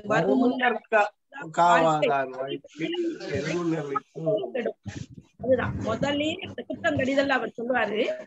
அது இந்த ரொம்ப குற்றம் நிகழாமல் தடுப்பதற்கான வழியாகத்தான் இதை சொல்லப்படுகிறது. இந்த குறளும் அப்படித்தான் சொல்லப்பட்டிருக்கிறது. அதான் இன்ப காலத்தில் தன் கடமைகளை மறக்கிறவன் பின்னால் வரக்கூடிய துன்பங்களை உணர்ந்து முன்னெச்சரிக்கை செய்ய முடியாத குற்றமுடையவன். அக்குற்றத்தால் பின்னால் துன்பங்கள் வந்தே தீரும். அதனால் அவன் நொந்தே போவான். இடுக்கியான்கிற வார்த்தை இதுல முக்கியமான வார்த்தை. அந்த இடுக்கியான சோர்வுபடுதல், இந்த பொச்சாவாமைக்கு கொண்டாடுற சொல்லு இழுக்கியா. இந்த இழுக்குங்கிறதுல இருந்து வருது. கொச்சில இருந்து வர்றது மாதிரி, கொச்சவாம வர்றது மாதிரி இழுக்குல இருந்து வருது. இழுக்குங்கிறது அதுல குறைவுபடுதல் தானே, ஒரு நிறைவுல குறைவுபடுதல். அதான் ஆபீஸ்ன்னு எப்ப பார்த்தாலும் ஆபீஸ்ல இருந்துட்டு வீட்டு கடமைகளை முடிக்காம போய் பிற்காலத்துல அந்த பிள்ளைங்க, நம்ம ஸ்டீபன் சார் சொன்ன மாதிரிதான், பிள்ளைங்களுக்கு கல்யாணம் பண்ணாம, பிள்ளைங்களுக்கு செய்ய வேண்டியதை செய்யாம, எதையும் சேர்த்து வைக்காம ரிட்டையர்ட் ஆகி வீட்டுல வந்து உட்கார்ந்த பிறகுதான் எல்லாம் வரிசையா நினைவுக்கு வரும். அப்ப என்ன பண்ண முடியும்? அந்த மாதிரி இருக்கிறவங்கள நான் பார்த்திருக்கேன் சார், நிறைய பேரை நான் பார்த்திருக்கேன். எப்படி உங்களால அப்படி எப்பவுமே ஆபீஸே கதின்னு கிடப்பாங்க சார். காலையில ஆபீஸ் நிறைய பேசுறோமா, ஒர்க் லைஃப் பேலன்ஸ் நிறைய பேசுறோம், பண்ண முடியல. நிறைய பேரால ஒர்க் ஃப்ரம் ஹோம்னு தான் பாக்குறாங்க, எவ்வளவு கஷ்டப்படுறாங்க எல்லாரும். ஒரு என்னவோ வாழ்க்கை அப்படி போயிட்டு இருக்கு. அதாவது ஆபீஸ் ஹாஸ் எ பெர்பிச்சுவல் சக்சஸ்ன்னு சொல்லலாம். அதாவது ஆபீஸ்ங்கிறது என்றைக்கும் இருக்கும். அது இன்னைக்கு நீ அதிகாரியா, நாளைக்கு இன்னொரு அதிகாரி, வரிசையா போய்கிட்டே இருக்கும். இட் ஹாஸ் ஒரு சீல் அண்ட் பெர்பிச்சுவல் சக்சஸ். அடுத்தடுத்து எவனோ வரப்போறா, நீ எங்க வளர்ப்பறாயிடுதான் சொல்றாங்க ஆபீஸ பொறுத்தவரை. ஆனா வேலை செஞ்சவங்க சார், என்னோட வேலை செஞ்சவங்க, நாங்க ஒரு ட்ரைனிங்க்கு போயிருந்தேன். இல்ல அது ரிட்டையர்மெண்ட் ஆபீசர்ஸ்குள்ள ட்ரைனிங். அப்போ ஒருத்தர், அது மார்ச் மாதம், நாங்க பிப்ரவரி மாதத்துலயும் இதுலயும் போறோம். அவரு சீனியர் பொசிஷன்ல இருக்காரு, வல்ல. அந்த ட்ரெயினர் கேட்டாரு ஏன் வல்லைன்னு கேக்குற போது அவருக்கு பெர்மிட் பண்ணல, அவர் வல்ல, ஆபீஸ்ல முக்கியமானது. இவர் கேட்டாரு இன்னும் 2 மாதத்துல என்ன பண்ண போறாரு, இந்த 2 மாதத்துல என்ன பண்ண போறாரு, அதுக்காக ட்ரெயினிங் கொடுத்தா. அத நினைக்காம பலரும் அப்படி பண்றதுதான். அதாவது கடமைகள்ல இருந்து வழுக்காதீங்கன்னு சொல்றதான் சொல்றாரு. அப்படி வழுக்காம பின்னாடி வருஷம் கஷ்டப்பட போறாங்கிறது ஆப்வியஸ். அதுக்கு இறங்கத்தான் போறான், வருத்தப்படத்தான் போறான். இருக்கிறவங்க சார் இத வந்து பசங்களுக்கு பாடம் எடுக்கிறாங்க, பசங்களுக்கு பாடம் எடுக்கிறாங்க. தன்னோட வாழ்க்கையில அதை வந்து பொருத்தி பார்க்க மாட்டேங்கிறாங்களே. பாடம் எடுக்கும் போது எடுத்துடுறோம், அது நம்ம வாழ்க்கைக்கு உரியதுன்னு நம்ம வந்து நினைக்காம தானே சார். எத்தனை ஆசிரியர்கள் அந்த மாதிரி இருக்காங்க சார்? எத்தனை ஆசிரியர்கள் இல்ல மேடம், 99% அப்படிதான். ஆனா ரொம்ப வருத்தமா தானே சார் இருக்கு. சொல்றது ஒண்ணு, கொஞ்சம் கூட ஒரு தொடர்பில்லாத மனசுக்கும் சொல்லுக்கும் செயலுக்கும் தொடர்பில்லாத ஒரு வாழ்க்கையில இருந்தா துன்பங்கள் வராம என்ன சார் பண்ணும்? இந்த குரல் வந்து ஆக்சுவலா பாத்தீங்கன்னா இட் இஸ் மேனேஜ்மெண்ட் தியரியில கிரைசிஸ் மேனேஜ்மெண்ட்னு ஒண்ணு இருக்கு இல்லையா? அந்த கிரைசிஸ் மேனேஜ்மெண்ட் தான். இந்த கிரைசிஸ் மேனேஜ்மெண்ட் முன்கூட்டியே எது நடந்தாலும் என்ன நடக்க போகுது, அதாவது தேவையில்லாத விஷயங்கள் அசம்பாவிதம் நடக்குமா அப்படின்றத முன்கூட்டியே அனலைஸ் பண்ணி அதுக்கு தகுந்த மாதிரி ஒரு திட்டமிடுவாங்க. இது வாழ்க்கையிலயும் பண்ண வேண்டிய கடமை இருக்குதுன்றத வந்து ஒவ்வொருத்தருக்கும் நல்லா புரிஞ்சுங்க. இது நடக்க, இதெல்லாம் வர வாய்ப்பு இருக்கு, அதுக்கு தகுந்த மாதிரி நம்ம பிளான் பண்ணிக்கலாம் அப்படின்ற மாதிரி பலர் இருப்பாங்க. ஆனா பெரும்பாலும் இந்த மாதிரி யோசிக்கிறவங்க கிடையாது. அந்த சிந்தனை வேணும்ன்றதுதான் சொல்றாரு. 36 இதேதான் சொல்லுது, ரொம்ப அழகா சொல்லுது. வாசிங்க 536 வாசித்துங்க. இழுக்காமை யார் மாட்டும் என்றும் வழுக்காமை வாயின் அஃது ஒப்பது இல். இழுக்காமை யார் மாட்டும் என்றும், 2 வார்த்தை போட்டாரு, யார் மாட்டும் என்றும், என்றும் என்றும் வழுக்காமை வாயின் அஃது ஒப்பது இல். எப்போதும் யாரிடத்திலும் அவரவர்க்கு செய்ய வேண்டிய கடமைகளை செய்வதை மறந்து விடாமல் இருக்கும் குணம் ஒருவனுக்கு இருக்குமானால் அதற்கு இணையான சிறப்பு வேறு எதுவும் இல்லை. அதான் சொன்னீங்க, குடும்பத்துல சொல்றோம், பிள்ளைகிட்ட சொல்றோம், தனக்கு சொல்றோம், எல்லாருக்கும் யார் மட்டும் என்றும். இன்னொன்னு என்ன தெரியுமா, இது எல்லாத்தையுமே இவங்க என்ன பண்றாங்கன்னா ஜோசியக்காரர் கையில குடுத்துறாங்க. ஜோசியக்காரரு பிள்ளைங்களை கல்யாணம் பண்ணி வச்சிருவாரு, ஜோசியக்காரரு வீடு கட்டி கொடுத்துருவாரு, ஜோசியக்காரரு வாழ்க்கையை வளமாக்கிடுவாருன்னு. ஆனா அவரு மட்டும் வளமாக மாட்டாரு. ஆமா, குடுத்துட்டு சார் ஜோசியர் சொல்லிட்டாரு இன்னும் 1 வருஷத்துல கல்யாணம் ஆயிடும். ஜோசியர் சொல்லிட்டாரு இன்னும் 2 வருஷத்துல. ஒவ்வொரு வருஷமும் அவரு அடுத்த வருஷம் 6 மாசம் 8 மாசம் 2 மாசம் இப்படிதான் சொல்லி அப்படியே தள்ளிட்டு போயிடுறாங்க. அந்த நம்பிக்கை இவங்க மேல இவங்க வைக்கிறது இல்ல. சம்பாதிக்கிறதுல நம்பர் 1 ஐடியை விட அதிகமா சம்பாதிக்கிறவங்க ஜோசியர்கள் தான் சார் இன்னைக்கு. இல்ல என்ன சம்பாதிச்சாலும் ஜோசியர் நல்லா இருக்கிற மாதிரி தெரியலையே, அங்கதானே பிரச்சனை. இருக்காங்க சார், அது ரேர் கேஸ். Rare case. பெரும்பாலும் ஜோசியர்கள் பெரும்பாலும் வெரி ரேர் கேஸ் தான் இருக்காங்களே தவிர பெரும்பாலும் வந்து இதுல செல்வா ஏதோ யூஎஸ் ஜோசியர் சொல்ல வராங்க. போன வாரம் நீ அண்ணால வந்து ஒரு குரூப் வந்து பெண்கள் வந்து கல்யாணமே பண்ணிக்க மாட்டேன்றப்போ ஆண்கள் கல்யாணம் பண்ணீங்க. அதுல வந்து ஒரு ஜோசியர் 2000 பேர் கல்யாணம் பண்ணி வச்சுக்கிற, அவருக்கு இன்னும் பொண்ணே கிடைக்கலையா. 2000 பேர் கல்யாணத்துக்கு சொல்லி உனவே பொண்ணு கிடைக்க மாட்டேங்குது. சார் ஜோசியம் பார்க்க சார் என்னோட ஃப்ரெண்டு போனாங்க அவங்க பிள்ளை கல்யாணத்துக்காக. 3 கேள்விதான் கேட்கணும்னு சொல்லிட்டாரு சார் அந்த ஜோசியர். 2000 ரூபாய் முன்கூட்டியே பணம் கட்டினா அவரு ஒரு தேதி கொடுப்பாரு. அந்த தேதிக்கு அங்க போய் உட்கார்ந்தா 3 கேள்விதான் சார் கேட்கணும். அந்த 3 கேள்வியில இவங்க கேட்கிற கேள்வி வர்றதுக்குள்ள 3 கேள்வி முடிஞ்சு போயிடுது. அதுக்கப்புறம் இவங்க கேள்வி கேட்டாங்கன்னா அவங்க சொல்றதுல அடுத்த ஆள் வந்துடுறாங்க சார். இது நான் என் கண் கூட நேரடியா பார்த்தது சார். அதே மாதிரி இந்த மேட்ரிமோனி எல்லாம் இருக்காங்க பாத்தீங்களா, அவங்களுக்கு 3 மாசத்துக்கு ஒரு தடவை 10,000 ரூபாயே ஏதோ பணம் கட்ட வேண்டியது இருக்கு சார். அந்த 3 மாசத்துக்குள்ள மாப்பிள்ளை அமையல இல்ல பொண்ணு அமையலன்னா அதோட அது திருப்பி அடுத்தது 10,000 ரூபாய் கட்டுனா 3 மாசத்துக்கு அவங்க வந்து ஒரு பொறுப்பு எடுத்துக்க வேண்டாமா சார்? 10,000 கட்டுறாங்களே அவங்களுக்கு ஒரு கல்யாணம் அது பூரா இல்லம்மா. வர சொன்னது அவனா, போனது நம்மள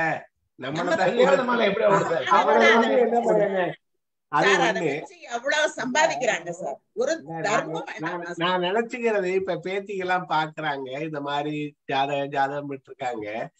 இங்க இத்தனை 1000 கோடி ஜனம் இருக்கே, இது பூரா ஜாதகம் பார்த்துச்சா? இங்க இருக்க எத்தனை பேரு எல்லாரும் புள்ள பெற்றிருக்காங்கல்ல. நான் இங்க இருக்க பொண்ணுடைய இத சொல்றேன். 10வது படிக்கிற பொண்ணு அவ கேக்குறா, ஐயா இதுக்கு கல்யாணத்தை பத்தி பேசுறாங்க, பொண்ணு மாப்பிள்ளையும்ல கல்யாணத்தை பத்தி பேசிக்கணும், இவங்களுக்கு என்ன வேலைன்னு கேட்டுச்சு. நச்சு. அதுக்கு என் மகன் சொன்னா அவங்கதான் பாக்குறாங்க. அப்போ அவங்க பேரண்ட்ஸ் பாத்துக்குவாங்கல்ல, இவங்களுக்கு என்ன வேலை? ஒண்ணு பொண்ணு மாப்பிள்ள பாக்கணும், இல்ல பேரண்ட்ஸ் கூட பாக்கணும், இவருக்கு என்னையா வேலை? நம்ம ஸ்டீபன் சார் சொன்னாங்க இத்தனை கோடி மக்கள் இருக்காங்க இந்த உலகத்துல, இத்தனை கோடி மக்கள் இருக்காங்க. நம்ம எங்கேயோ ஒரு மூலையில இருந்துகிட்டு நமக்கு ஒரு சிஸ்டத்தை வச்சுக்கிட்டு ராகு அங்க இருக்காங்க கேது இங்க இருக்கான்னு சொல்லி பாடா படுத்துதுங்க. எனக்கு ரொம்ப எரிச்சல். நல்ல தாக்கல்லாம் மிஸ் ஆகுது. அப்போ ஒண்ணு கோத்திரம்னு ஒண்ணு மிஸ் ஆகுது. அது ஓகே, அது வச்சு என்னமோ ஒரு ஜீன்ஸ்ன்னு சொல்லி வச்சான். இந்த ராகுங்கேது செவ்வாயும் 7ஆம் இடமும் 8ஆம் இடமும் ஏன் இந்த பாடுபடுத்துதுன்னு நடக்குது. இத்தனை பேர் லவ் மேரேஜ் நம்ம இதுலயும் நடக்குது. இப்ப எல்லாம் மரபு மாறி நடக்குது. அவங்க எல்லாம் நல்லா தான் பிள்ளை பெற்றுக்கிட்டு இருக்காங்க. இது நல்லா கல்யாணம் பார்த்து செஞ்சது. பல மனமுறிவு இருக்கு. நீங்க மனமுறிவுக்குன்னு மேட்ரிமோனியல்ல போங்களே, அவன் ஒரு பெரிய ஃபைல் தூக்கி போடுறான். வச்சிருக்காங்க சார், வச்சிருக்காங்க. அப்போ அது பார்த்து தானே செஞ்சாங்க. நான் கேக்குறது இருந்தாலும் நான் எவ்வளவு கேள்வி கேட்டாலும் அதெல்லாம் நடக்கலாமா? இதெல்லாம் நம்ம சொல்லி நடக்காது. மாதிரி பையனுக்கு வயதானா தலைமுடி கொட்டு போகுது. தலைமுடி கொட்டுற பையனை ஒரு பிள்ளையே ஏத்துக்கல. அப்போ பொண்ணுலாம் 24, 25 இருக்கு, பிஇ படிச்சிருக்கு, சம்பளம் என்ன கேட்டா 8 லட்சம்னு சொல்லுது, 12 லட்சம்னு சொல்லுது. இவன் பாவம். இந்த பிகாம் பிஎஸ்சி படிச்சவன்லாம் ரொம்ப பாவம். எல்லாரும் பெருமூச்சு விட்டுக்கிற அலைகிறாங்க. நான் பாக்க இது ரொம்ப சாதகமா இல்ல. அதை விட்டுட்டு அடுத்ததுக்கு போகலாம். நம்ம ஒரு விஷயம் சார் ஸ்டீபன் சார், நேத்து நீங்க சொல்லிட்டு இருந்தீங்கல்ல, நம்ம பெற்றோர்கள் சொல்றதையெல்லாம் நம்ம முன்னால காலத்துல கல்யாணத்துக்கு கூட கேட்டுக்கிட்டு தான் இருந்தோம். இன்னைக்கு பிள்ளைங்க அதுங்க போக்குக்கு எல்லாம் பண்ணிக்கிறாங்க அப்படின்னு சொல்லிட்டு இருந்தீங்கல்ல சார். அப்ப எனக்கு ஒரு கருத்து தோணுச்சு, சொல்லுவோமான்னு பார்த்தேன். சரி, அந்த அப்படியே நீண்டுகிட்டு போனதுனால அப்ப கண்டினியூ பண்ண முடியல. சும்மா அது ஜஸ்ட் சொல்லிட்டு போயிடுறானா.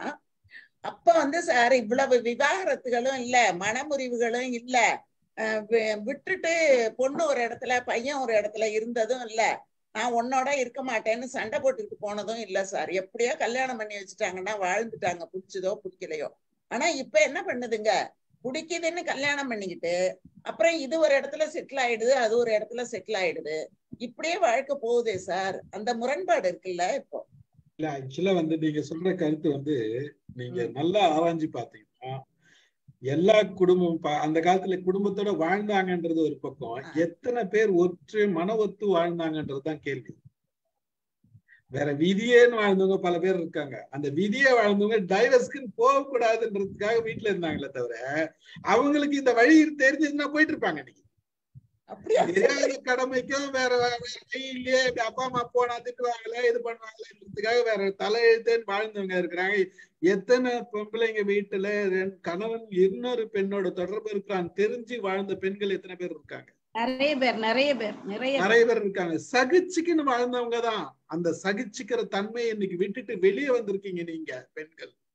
இந்த உதாரணத்தை பெண்கள் காட்டுவது மிகவும் தவறு. ஏன்னா நீங்க தான் அவஸ்தைப்பட்டிருக்கீங்க. நீங்க இன்னைக்கு சொல்றீங்க நாங்க நல்லா வாழ்ந்தோம்னு சொல்லிட்டு நீங்க சொல்றீங்க. ஆனா இன்னைக்கு உங்களுக்கு சுதந்திரம் கிடைச்சிருக்கு, நீங்க வெளியில போறதுக்கு இருக்குது. ஆனா இன்னைக்கும் டைவர்ஸ் பண்ண பிள்ளைங்க எத்தனை பெண் பிள்ளைகள் மறு கல்யாணம் திருப்பி கல்யாணம் பண்ணிக்கிட்டு யோசிக்கிறாங்க. ஏன் யோசிக்கிறாங்க? பல காரணங்கள் இருக்குது. என்ன விஷயம்னா, இன்னைக்கு 2வது கல்யாணம் பண்ணீங்கன்னா முதல்ல கட்டின பேயாச்சும் தெரியும், 2வது வர பேய் நமக்கு எப்படி இருக்குன்னு தெரியாது, இந்த பேய் எப்படி வச்சு மெயின்டைன் பண்றது தெரியாதுன்னு ஒரு ரீசன் இருக்கு. 2வது கல்யாணம் பண்ணீங்கன்னா இவன் இதுக்காக தான் இவனை டைவர்ஸ் பண்ணான்னு சொல்றதுக்கு பல பேய்கள் சுத்தின்னு இருக்குது.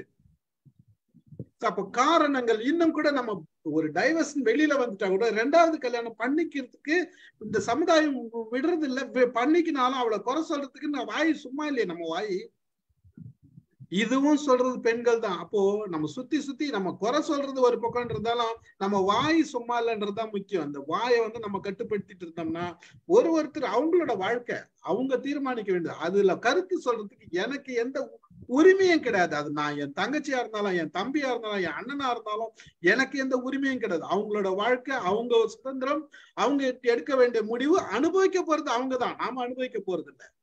இந்த முக்கியத்துவத்தை நம்ம கொடுக்கறது இல்லையே, விட மாட்டேன்றமே.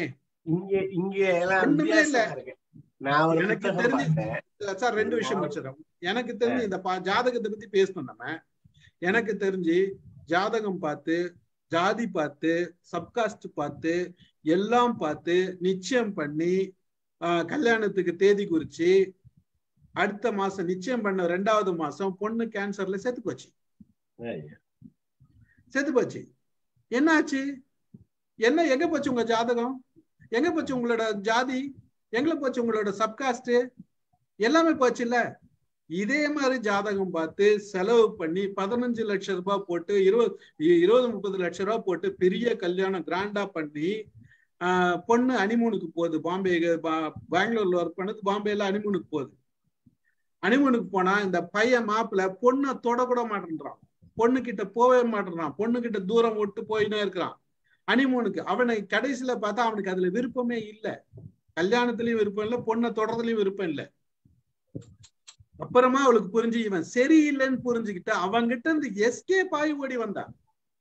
அப்பா அம்மா அவனுக்கு தெரிஞ்சே கல்யாணம் பண்ணிருக்காங்க. கடைசியில பார்த்தா இப்படி கல்யாணம் பண்ண என் பொண்ணு நல்லா ஆயிடுவானான்னு தெரிஞ்சே கல்யாணம் பண்ண இப்ப நடந்தது ஒரு 2 வருஷம்.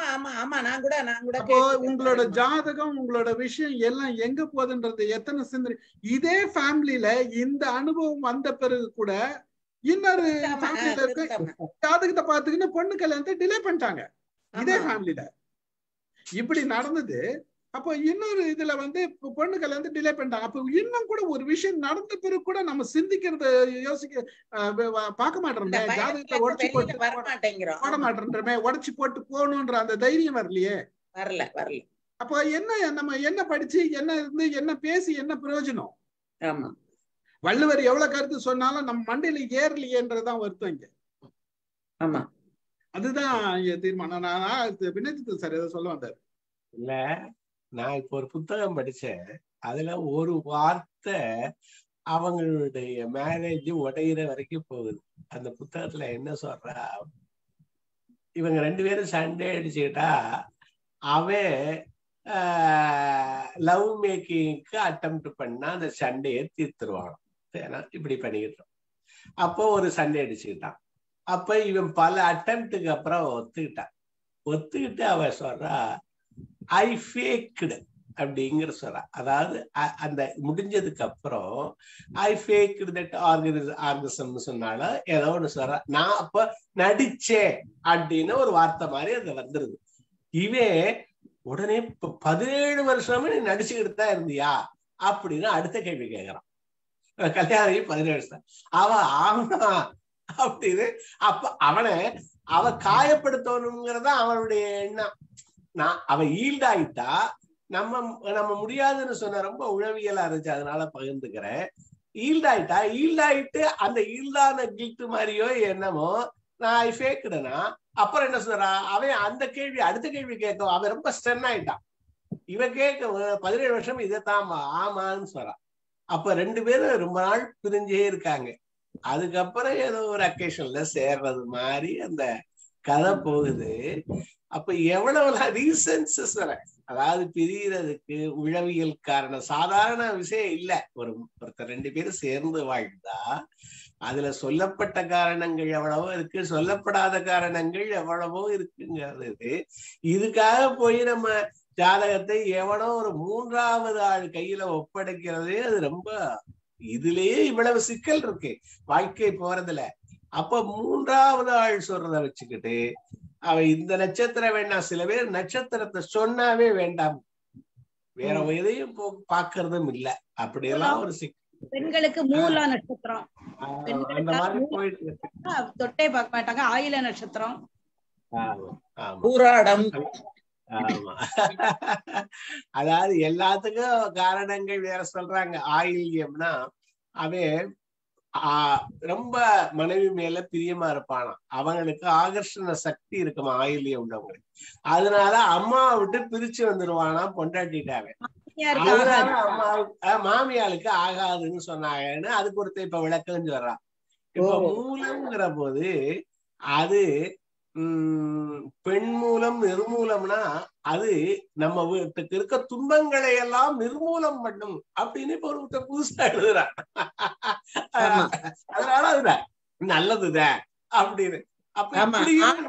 அரசாலும் பெண் மூலம் நிர்மூலம் எல்லாத்துலயும் பொம்பளைங்க வேற எப்ப பார்த்தாலும் தப்பாவே தான் சொல்றது. இல்லைன்னு இப்ப ஆம்பளைக்கு மூலமா இருந்தா கூட நடக்கலாமா, அப்படி இருக்கு இப்ப பாக்குற போது. அரசாளுன்னு சொல்லுவாங்க சார் அதுக்கு. அப்படி ஒரு இதுல அது நடக்கல, நான் பார்த்தேன். என்னம்மா அரசாளும்? ஆமா, ஆண் மூலம் அரசாளும், பெண் மூலம் நிர்மூலம். இதுல யார் மாட்டும்ங்கிறதுக்கு பரிவேழகர் சொல்றாரு. அதை சொல்லிட்டு அப்படி அடுத்ததுக்கு போலாம். வினை செய்வார் சுற்றத்தார் என்னும் தம்பாளர்களும் ஒப்ப வேண்டுதலின் யார் மாட்டும் என்றார். இத இந்த இழுக்காமைய சுற்றத்தாலும் சரி, நமக்கு வேலை பார்க்கிறவங்களும் சரி, அவங்கள்ட்ட கூட நம்ம பொருத்தி பார்க்கணும், அதனால சொன்னாரு அப்படிங்கிறார். யார் மாட்டும்ங்கிறது இழுக்காமை. அது கொஞ்சம் கூட விடக்கூடாது. எக்காலத்தும் ஒழிவின்றி இதை செய்யும். அதனாலதான் என்றும் நான் சொல்றாரு, யார் மட்டும் என்றும் இழுக்காமை அது ரொம்ப சிறப்பு, அதுக்கு சிறந்தது வேற இல்லை அப்படிங்கிறது சொல்றாரு. அருமை. அடுத்த குறள் போயிடுச்சு. அரிய என்று ஆகாத இல்லை பொச்சாவா கருவியால் போற்றி செய்யின். அரிய என்று ஆகாத இல்லை பொச்சாவா கருவியால் போற்றி செய்யின். அதாவது ஒரே இது சொல்லிட்டு நான் கொஞ்சம் போக வேண்டியதுனால சாரி குறிக்கிறது. செய்ய பெற்றால் இவை செய்த என்று சொல்லப்பட்டு ஒருவனுக்கு முடியாத செயல்கள் இந்த உலகில் எதுவும் இல்லை. அதாவது நான் ஒரே ஒரு செகண்ட் சொல்லிட்டு பொச்சாவாமைய கருவின்னு சொல்றாரு. அதாவது பல கருவிகள் நம்ம சொல்றோம். இப்ப இது புதுசா இன்ட்ரோடியூஸ் பண்றாரு இந்த குறள்ல. பல கருவிகள் நம்மகிட்ட இருக்கு. அறிவினை என்ப உழவோ கருவியா காலத்தாட்சியின் ஒரு திருக்குறள் முன்னாடி காலமறி.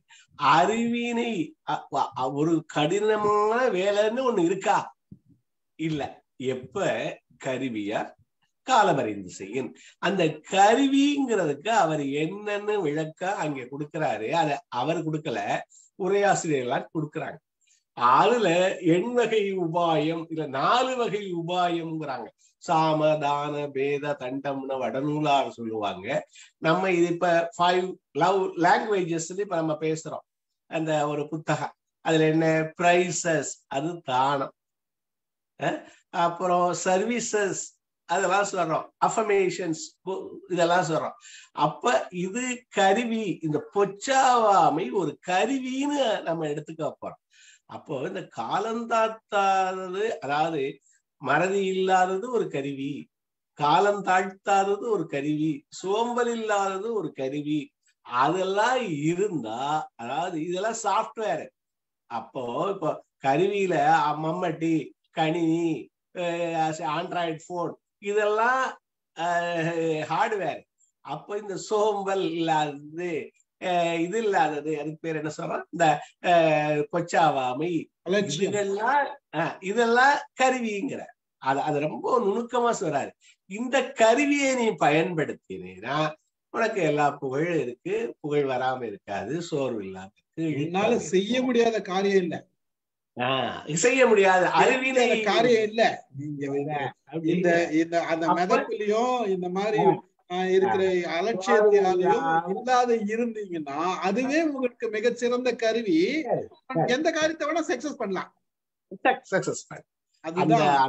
இந்த கருவியை நீ பயன்படுத்த உனக்கு ஒரு கருவி. அதாவது எப்பவும் இன்னைக்கு விழிப்புணர்வு சொல்றாங்க, ஸ்தத பிரஜைன்னு ஒருத்தன் வடமொழியில சொல்றாங்க, விழிப்புணர்வுன்னு சொல்றாங்க. ஓஷோலாம் இந்த கணத்தில் வாழுதல்ங்கிறாங்க. இது பூராமே இந்த சோர்வு இழுக்கு இல்லாம வாழுதல் அப்படிங்கறதுதான். இன்னும் 3 குறள் தானே சார், படிச்சுட்டு போயிடலாமா சார்? படிச்சிடலாமே, படிச்சுட்டு போயிடலாம், அப்புறம் பேசிக்கலாம். யார் படிக்கிறது? 3வது என்ன 38வது குறள் படிங்க. 538வது படிங்க. புகழ்ந்தவை போற்றி செயல் வேண்டும், செய்யாத இகழ்ந்தார்க்கு எழுமையும் இல். புகழ்ந்தவை போற்றி செயல் வேண்டும், செய்யாத இகழ்ந்தார்க்கு எழுமையும் இல். யாரு புகழ்ந்தவை? யாரு புகழ்ந்தவை? புகழ்ந்தவை என்ன சொன்னாரு? எப்பாலா எந்த நூலுக்கும் துணிவுன்னு சொல்லிட்டார், எப்பாலாக்கும் துணிவுன்னு சொல்லிட்டார். அப்ப புகழ்ந்தவை யாரு புகழ்ந்தவை? இப்ப மனம் போற போக்கிலே மனிதன் போகலாமானாரு. மனிதன் போற பாதையை மறந்து போகலாமான்னு கேக்குறாரு. அது யாரு போன பாதை? இப்ப காந்தியடிகள் போன பாதை, ஏதோ ஒரு பாதை சொல்றதுக்காக சொல்ற. அவங்க ஒரு பாதை சொல்லிக்கிறாங்க. இப்ப மார்க்கு போன பாதை ஏதோ. மனிதன் அல்ல புகழ்ந்தவை. இந்த உலகம் புகழ்ந்தத போற்றிச்சு. உலகம்னா இந்த உலகத்தோடு ஒட்ட உலகம் தானே. அந்த புகழ்ந்தத போற்றி செயல் வேண்டும்.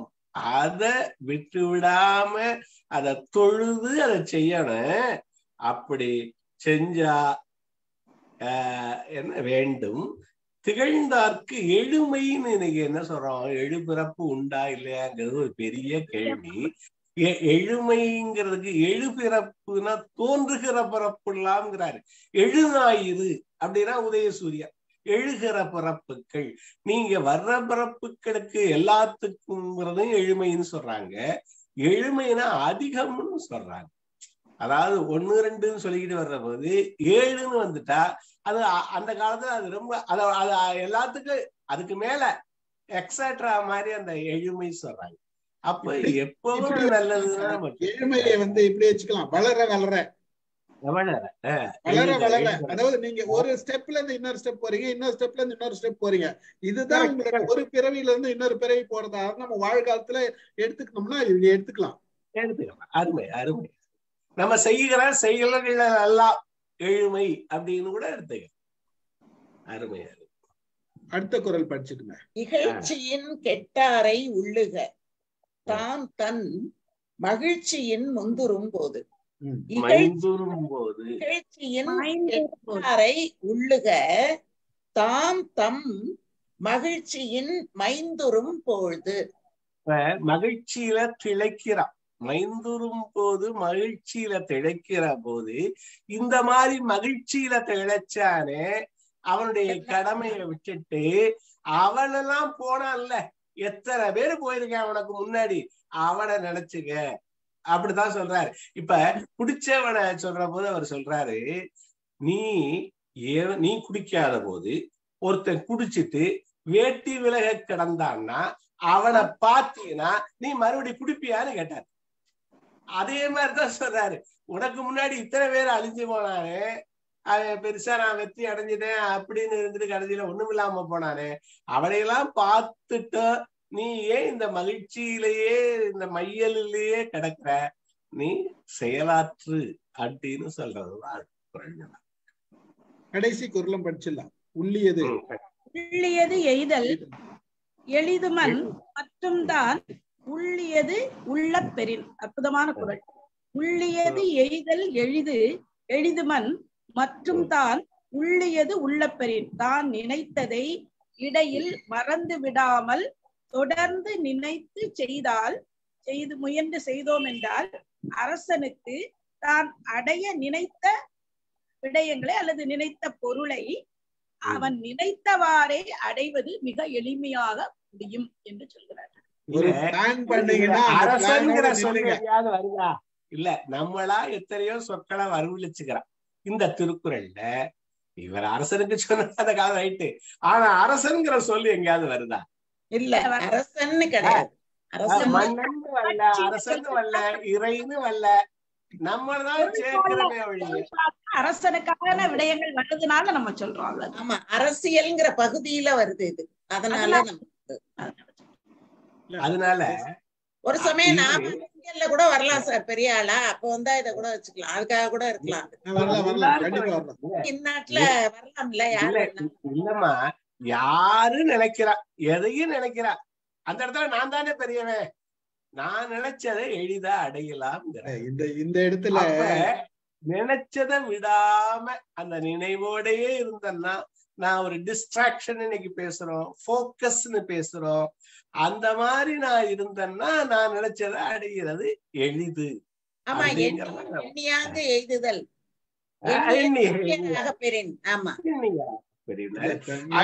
பெரியங்கிறதுக்கு விளக்க இதுதான். விட்டு விடாம நினைச்சுக்கிட்டு இருக்காது, அந்த கோலிலேயே இருக்குது அப்படிங்கிற. சார், மேடம் சொன்னாங்க ஒரு காலத்துல நான் அரசியல்ல கூட வரலாம் பெரிய ஆளா அப்படின்னு சொன்னாங்க. நல்ல எண்ணம். இந்த எண்ணிய எண்ணத்தை எப்பயுமே எண்ணத்தோட எண்ணின்னு இருந்தீங்கன்னா நீங்க வந்துருவீங்க, புரியுதுங்களா? அப்ப இதை விடாதீங்க. இதுதான் சொல்றாரு வள்ளுவர். சொன்ன சொல்லு வந்து நல்ல எண்ணம். நீங்க வந்த பிறகு என்ன பண்றீங்கன்றது அடுத்தது அவன் தலையெழுத்து அவன் அனுபவிக்கணும் போட்டோம்.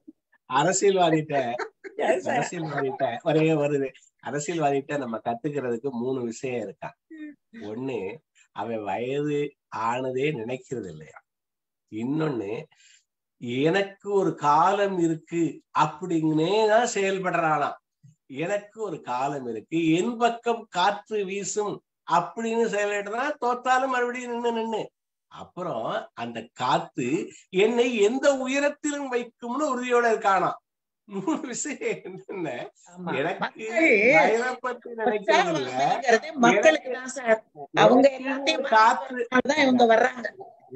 எனக்குன்னு ஒரு காற்று அடிக்க, அந்த காற்று என்னை எந்த உயரத்திலும் வைக்கும் அப்படின்னு இந்த 3 விஷயத்துல இருக்கிறத அவன் விடாம அதுக்கு. எனக்கு கடல்ல போட்டா கட்டையா வருவேன், மரத்துல போட்டா அப்படிலாம் இதெல்லாம் வரும், எப்படியும் வந்துருவே அப்படிங்கிற அந்த உறுதி இருக்கே, அது மாதிரி வந்து இருக்காங்க. அதுக்காக செயலாற்றி. அதனாலதான் சார் மக்களுக்காக நான், எனக்காக மக்கள் அப்படின்னு தான் சொல்லி இருந்தாங்க. ஆமா, எல்லாமே அப்படித்தானே சார். மக்களின் மறதி எங்களுக்கு வந்து உயர்வு, அவ்வளவுதான். ஆக்சுவலா வந்து லண்டன்ல ஒரு ரிசர்ச் பண்ணாங்களாம் ஒரு காலத்துல. இது வந்து நான் சொல்றது ஒரு 20 வருஷத்துக்கு முன்னாடி. இந்த ரிசர்ச்ல வந்து அரசியல்வாதி எல்லாம் வந்து எப்பயுமே வாழ்நாள் வந்து அதிகமாவே இருக்குது. அவங்களுக்கு எல்லாம் பாத்தீங்கன்னா வாழ்நாள் வந்து அவங்கள வாழக்கூடிய நாள் வந்து அதிகமா இருக்குது அப்படின்றது என்ன காரணம்? என்ன காரணம் அப்படின்னா அவங்க வந்து எதையுமே சிந்திக்கிறது இல்ல. அடுத்த 5 வருஷத்துக்கு நான் என்ன பண்ண போறேன்றது மட்டும் தான் சிந்திக்கிறாங்க. அப்ப அந்த எண்ணத்தை மட்டும் இருக்கிறதுனால வேற எதை பத்தியும் கவலைப்படுறதுனால அவங்களுக்கு பூரா அந்த செயல் தான் மனசுல இருக்கிறது, செயல் தான். அந்த மனசுல செயல் இருக்கிறதுனால அவங்களுக்கு எந்த விதமான வேற எண்ணங்கள் உள்ள நுழையிறது இல்லை. அவங்க சக்சஸோ அதை நடத்துறதுதான் அதுதான். அதனால வந்து உங்களுக்கு வந்து இதுதான் காரணம். ஒரு அரசியல்வாதிக்கும் நம்ம அவங்கள பத்தி பேசி நம்ம எதுக்கு வீணடிப்பானே. ஆமா. ஆனா சார், போராட்டங்கள் எப்பவுமே நிறைய போராடுபவர்களுக்கு கூட ஆயுள் அதிகமா தான் சார் இருக்கு. ஏன்னா வெற்றியை நோக்கியே அவங்களோட போராட்டங்கள் இருந்துகிட்டே இருக்கு. நான் இதுல இருந்து மீளணும்னு அவங்க போராடி அவங்க ஆயுளும் கூடுது அப்படிதான் சொல்றாங்க சார். போராட்டங்கள்ன்றது வாழ்க்கையோட ஒரு பகுதி இல்ல சார், வாழ்க்கையே போராட்டமா நம்ம வந்து ஒவ்வொரு விஷயங்களுமே போராடி தானே சார் வரோம் நம்ம. அதுதான் அதாவது இதுதான் வாழ்க்கை. நம்ம வந்து சேலஞ்ச ஃபேஸ் பண்ணி தான் வாழணும்னு நினைச்சிட்டான்னா அவன் வாழுறான், உண்மையாவே வாழுறான். ஆமா. அந்த வாழ்க்கையில வாழறப்ப அவனுக்கு பிரச்சனை கிடையாது. இது வந்து விஷயமா தெரியாது, ஒரு சேலஞ்சா தெரியாது. இதெல்லாம் வந்து தாண்டா போவோம், இதை எப்படி நம்ம இதை விட்டு எப்படி நம்ம மேல போறது, அடுத்தது என்ன, இதை எப்படி சமாளிக்க போறோம், அடுத்து என்ன பண்ண போறோம், இந்த சிந்தனை இருக்கும் பொழுது வாழும் எண்ணம் அங்க இருக்குது. ஆமா. ஐயோ வந்துச்சு நாம என்ன பண்ண போறோம்னு நினைச்சேன்னா வாழும் எண்ணத்தை நீங்க உள்ள தள்ளிடுறீங்க.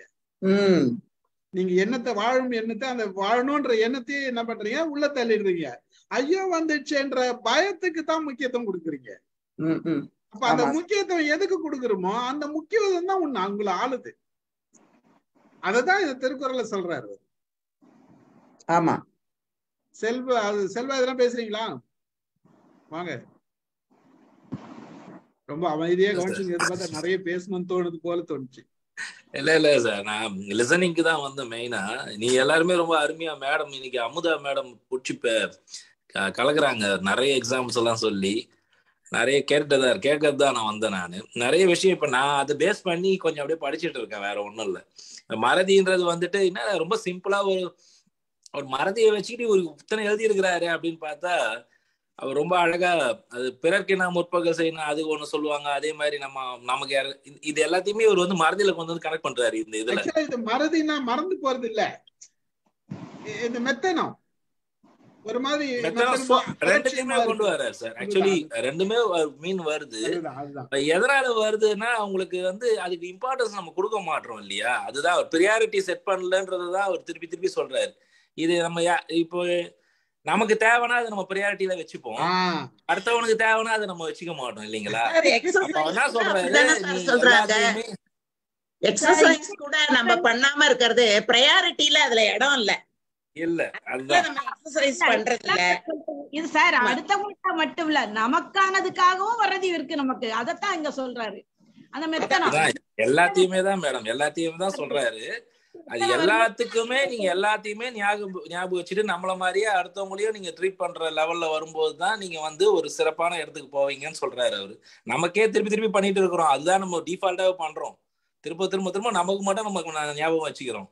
ஆனா அடுத்தவங்க பண்ண ஒரு உதவியோ இல்ல அடுத்தவங்களுக்கு ஏதாவது நம்ம செய்யணும்னு நினைக்கிறதையோ நம்ம மறக்காம பண்ணணும், அது மறக்காம வச்சுக்கணும் இல்லையா. இவர் இன்னும் என்ன சொல்றாருன்னா, நமக்கானது கூட நீ வந்து செய்யாம விடுற, உனக்கு நல்லது பயக்கத கூட நீ சில வேளையில உன்னுடைய பொச்சாவா மேல விட்டுருத, பொச்சாப்புனால அதை செய்ய.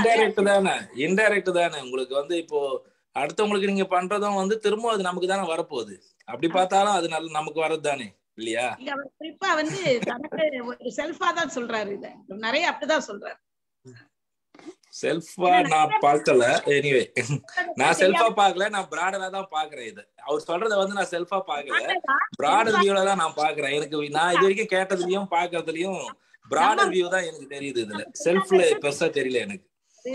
நம்ம குடும்பத்துக்கு தீமை, குடும்பத்துல சமூகத்துக்கு தீமை அப்படி தொடரதானே செய்யும். அது சார் வந்து வள்ளுவர் ஒரே ஒரு இடத்துல ஒரு திருக்குறள்ல ஒண்ணு சொல்றாரு சார். தென்புலத்தார் தெய்வம் விருந்து ஒக்கல் தான் என்று ஆங்கு ஐம்புலத்தாரு ஓம்பல் தலைன்னு சொல்லிடுறாரு அவர். அப்போ எல்லாத்தையும் 5 பகுதியா ஆக்கிடுறாரு அவர். அதுல தான்கிறதும் வருது, தன் குடும்பம் வருது, தன் முன்னோர் பின்னோர், அதாவது நமக்கு முன்னால இருந்தவங்க செஞ்சது, நமக்கு பின்னால வர்றவங்க செஞ்சது, நமக்கு அறிமுகம் இல்லாதவங்களுக்கு செய்யறது, நமக்கு அறிமுகமானவங்களுக்கு செய்யறது, நமக்கும் செஞ்சுக்கிறது. ஏனென்றால் சுவர் இருந்தால்தான் சித்திரம் வரைய முடியும். அதனால தான் அப்புறம் எல்லாரும் அப்படியே 5 பிரிவா தான் அவர் பிரிச்சு சொல்றாரு. அதனால நாம எல்லா திருக்குறளையுமே 5 பிரிவா பிரிச்சு நம்ம பார்த்தோம்னா பொருந்துது சார். அது இது ஒரு இப்ப எந்த மாதிரி எலாஸ்டிக் துணி மாதிரி சார், எதுல நீங்க மாட்டினாலும் பொருந்திக்குது சார். அது பெருசா இருக்கிறதுல மாட்டினாலும் பொருந்திக்குது, சின்னதுல மாட்டினாலும் பொருந்திக்குது சார். இந்த திருக்குறளோட தன்மையே அந்த எலாஸ்டிக் தான் நான் நினைக்கிறேன். நெகிழ்வு தன்மை தான் அதுல. வாழ்வியல் சிந்தனைகள் எல்லாமே எல்லாருக்கும் பொருந்தும்.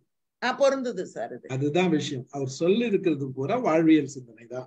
அந்த வாழ்வியல் சிந்தனை மனுஷனோட தனி மனிதனுக்கும் பொருந்தும், சமுதாயத்துக்கும் பொருந்தும், ஒரு நாட்டுக்கும் பொருந்தும், இந்த உலகத்துக்கும் பொருந்தும். அப்போ அது வாழ்வியல் சிந்தனை. ஏன்னா எல்லாமே அடிப்படை வாழ்வியல் தானே. ஆமா, பெரும்பாலும் எடுத்துக்கிறது அவங்க பெர்ஸ்பெக்டிவ்ல எடுத்துக்கிறது தான் மேட்டர். பட் எல்லாமே நல்லதுதான் சொல்றாரு. அவங்க பெர்ஸ்பெக்டிவ்ல அந்த காலத்து சைக்காலஜிஸ்ட் திருவள்ளுவர்.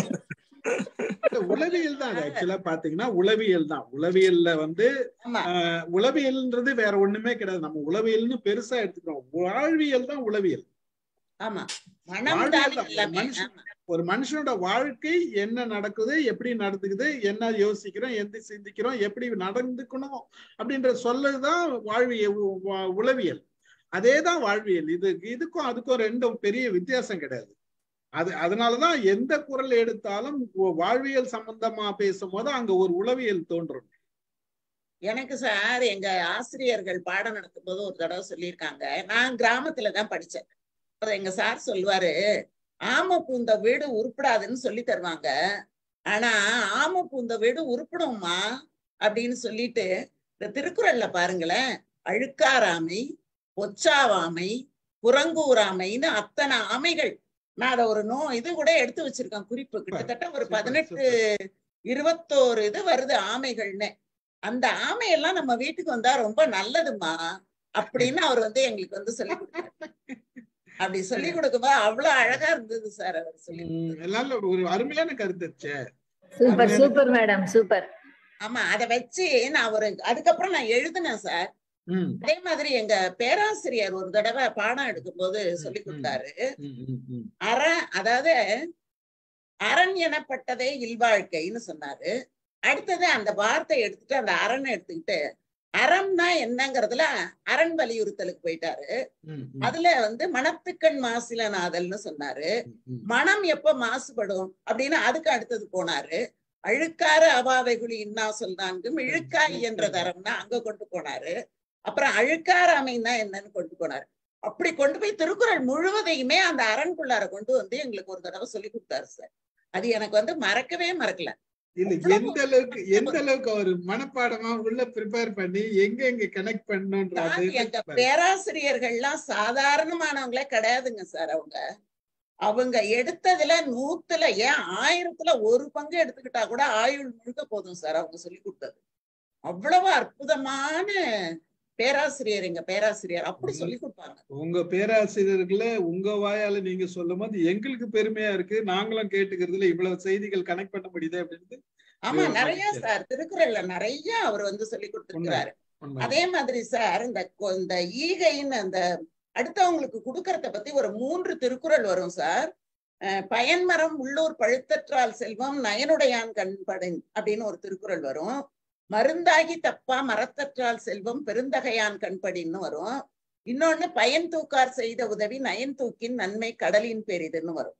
இத சொல்லிட்டு அவர் சொல்றாரு, அவன் ஏன் நயனுடையான், இவன் ஏன் பெருந்தகையார், இது ஏன் இப்படி சொன்னாருன்னு நீங்க என்னைக்காவது யோசிச்சிங்களா அப்படின்னு என்கிட்ட ஒரு கேள்வியை ஒண்ணு கேட்டு வச்சிருவாரு. நாங்க அதை பத்தி எங்க வகுப்புல பாடம் எடுக்கிறத விட இந்த மாதிரி டிஸ்கஷன் ரொம்ப நிறைய நடக்கும். அப்போ எதுக்காக அவர் சொன்னாருங்கிறதுக்கு 3 விளக்கம் எங்களுக்கு சொன்னாரு சார். அது மறக்கவே இல்லை எங்களுக்கு. இந்த பழமரம் ஊருக்கு நடுவுல பழுக்குமா, பழுத்து அதை அப்படியே வச்சிருக்கும் போது ஒரு கட்டத்துல அந்த பழத்தை மரமே தாங்காம கீழே போட்டுரும். அந்த பழம் கீழே விழுந்து அழுகி போயிடும். அதனால சில பேர் என்ன செய்வாங்களாம், இது எப்படியாவது வெளியில போயிடும் அதனால கொடுப்போம்னு சில பேர் கொடுப்பாங்களாம். அவன் தான் நயனுடையான் கண்ணே உல அப்படின்னு சொன்னாரு. உள்ளூருக்கும் நடுவுல மரம் பழுத்தா, ஓரத்துல பழுத்தா கூட பரவாயில்ல, நடுவுல பழுத்து கீழே விழுந்ததுன்னா அதுக்கு ஒண்ணு சொன்னாரு. இன்னொன்னு வந்து இந்த வேப்ப மரம், வாழை மரம் இதெல்லாம் வேர்ல இருந்து அந்த இலைகளின் தளிர்கள், பூக்கள், அந்த விதைகள் வரைக்கும் பயன்படும். அதனால அவன் பெருந்தகையான் அப்படின்னு சொன்னாரு சார். அப்புறம் இன்னொன்னு, இந்த கடல் என்ன செய்யுமா வந்து பேசாம இருக்குமா. அந்த கடல் தண்ணி எப்படி மேகத்தை கொடுக்குதோ அந்த மாதிரி கொடுக்கணும் அப்படின்னு ஒரு பாடல் ஒண்ணு. மேகத்தை அது கொடுத்துட்டு ஏன் சும்மா இருக்குதான், அது எப்படி இருந்தாலும் மழையா பெஞ்சு என்கிட்ட வரதான் திருப்பி வரும். டாஸ்மாக்கு போற பணம் மாதிரி எப்படி இருந்தாலும் போய் மழை பெஞ்சு மறுபடியும் நம்மகிட்ட தான் வரப்போகுது அப்படிங்கிற ஒரு எண்ணத்துல கொடுப்பானா சார். இந்த மாதிரி வள்ளல்கள் இருக்காங்க அப்படின்னு சொல்லி ஒரு கிளாஸ் எடுத்தார். அவ்வளவு அருமையா இருந்ததுங்க சார் அவரு எடுக்கும்போது. சூப்பர் சூப்பர் சூப்பர், ரொம்ப நல்லா இருக்கும் அந்த திருக்குறள் அவங்க எல்லாம் எடுத்தது. மேடம் ஒரு நாளைக்கு நம்ம திருக்குறளும் வேற ஏதாவது ஒண்ணு வச்சு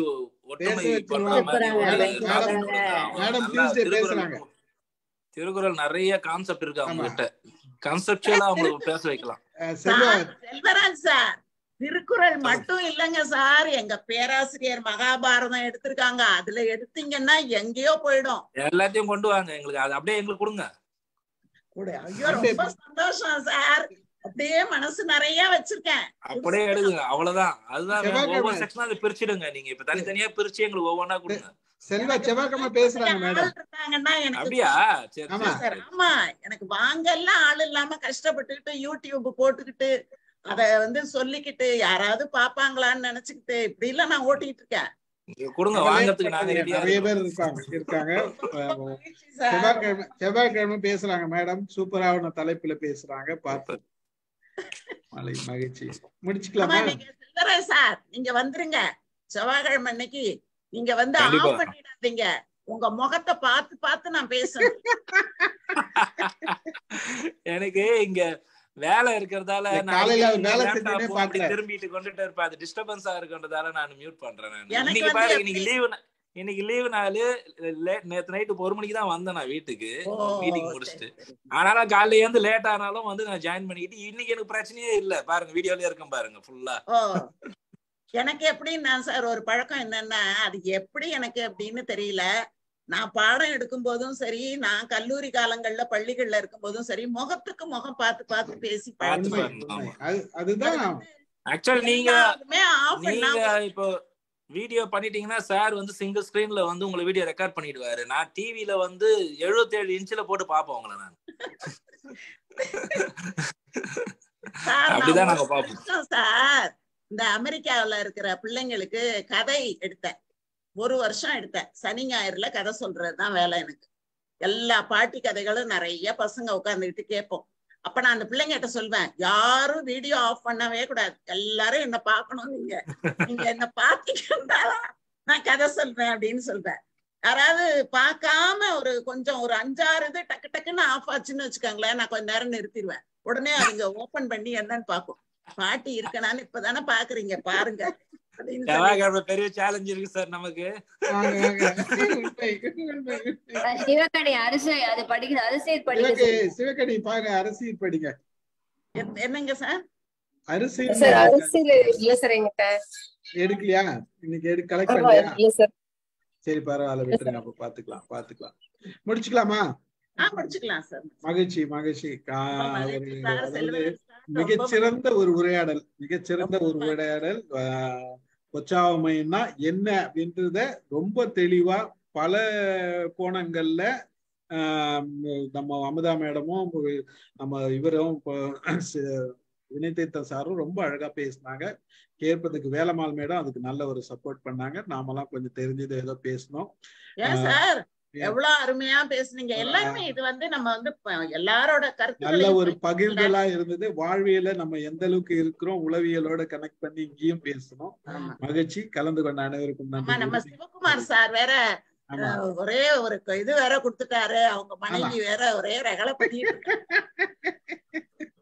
ரொம்ப நல்லா இருந்தது. கலந்து கொண்ட அனைவருக்கும் நன்றி. ரொம்ப சந்தோஷம். ஒவ்வொருத்தருக்கும் என்னோட வணக்கம், நன்றி.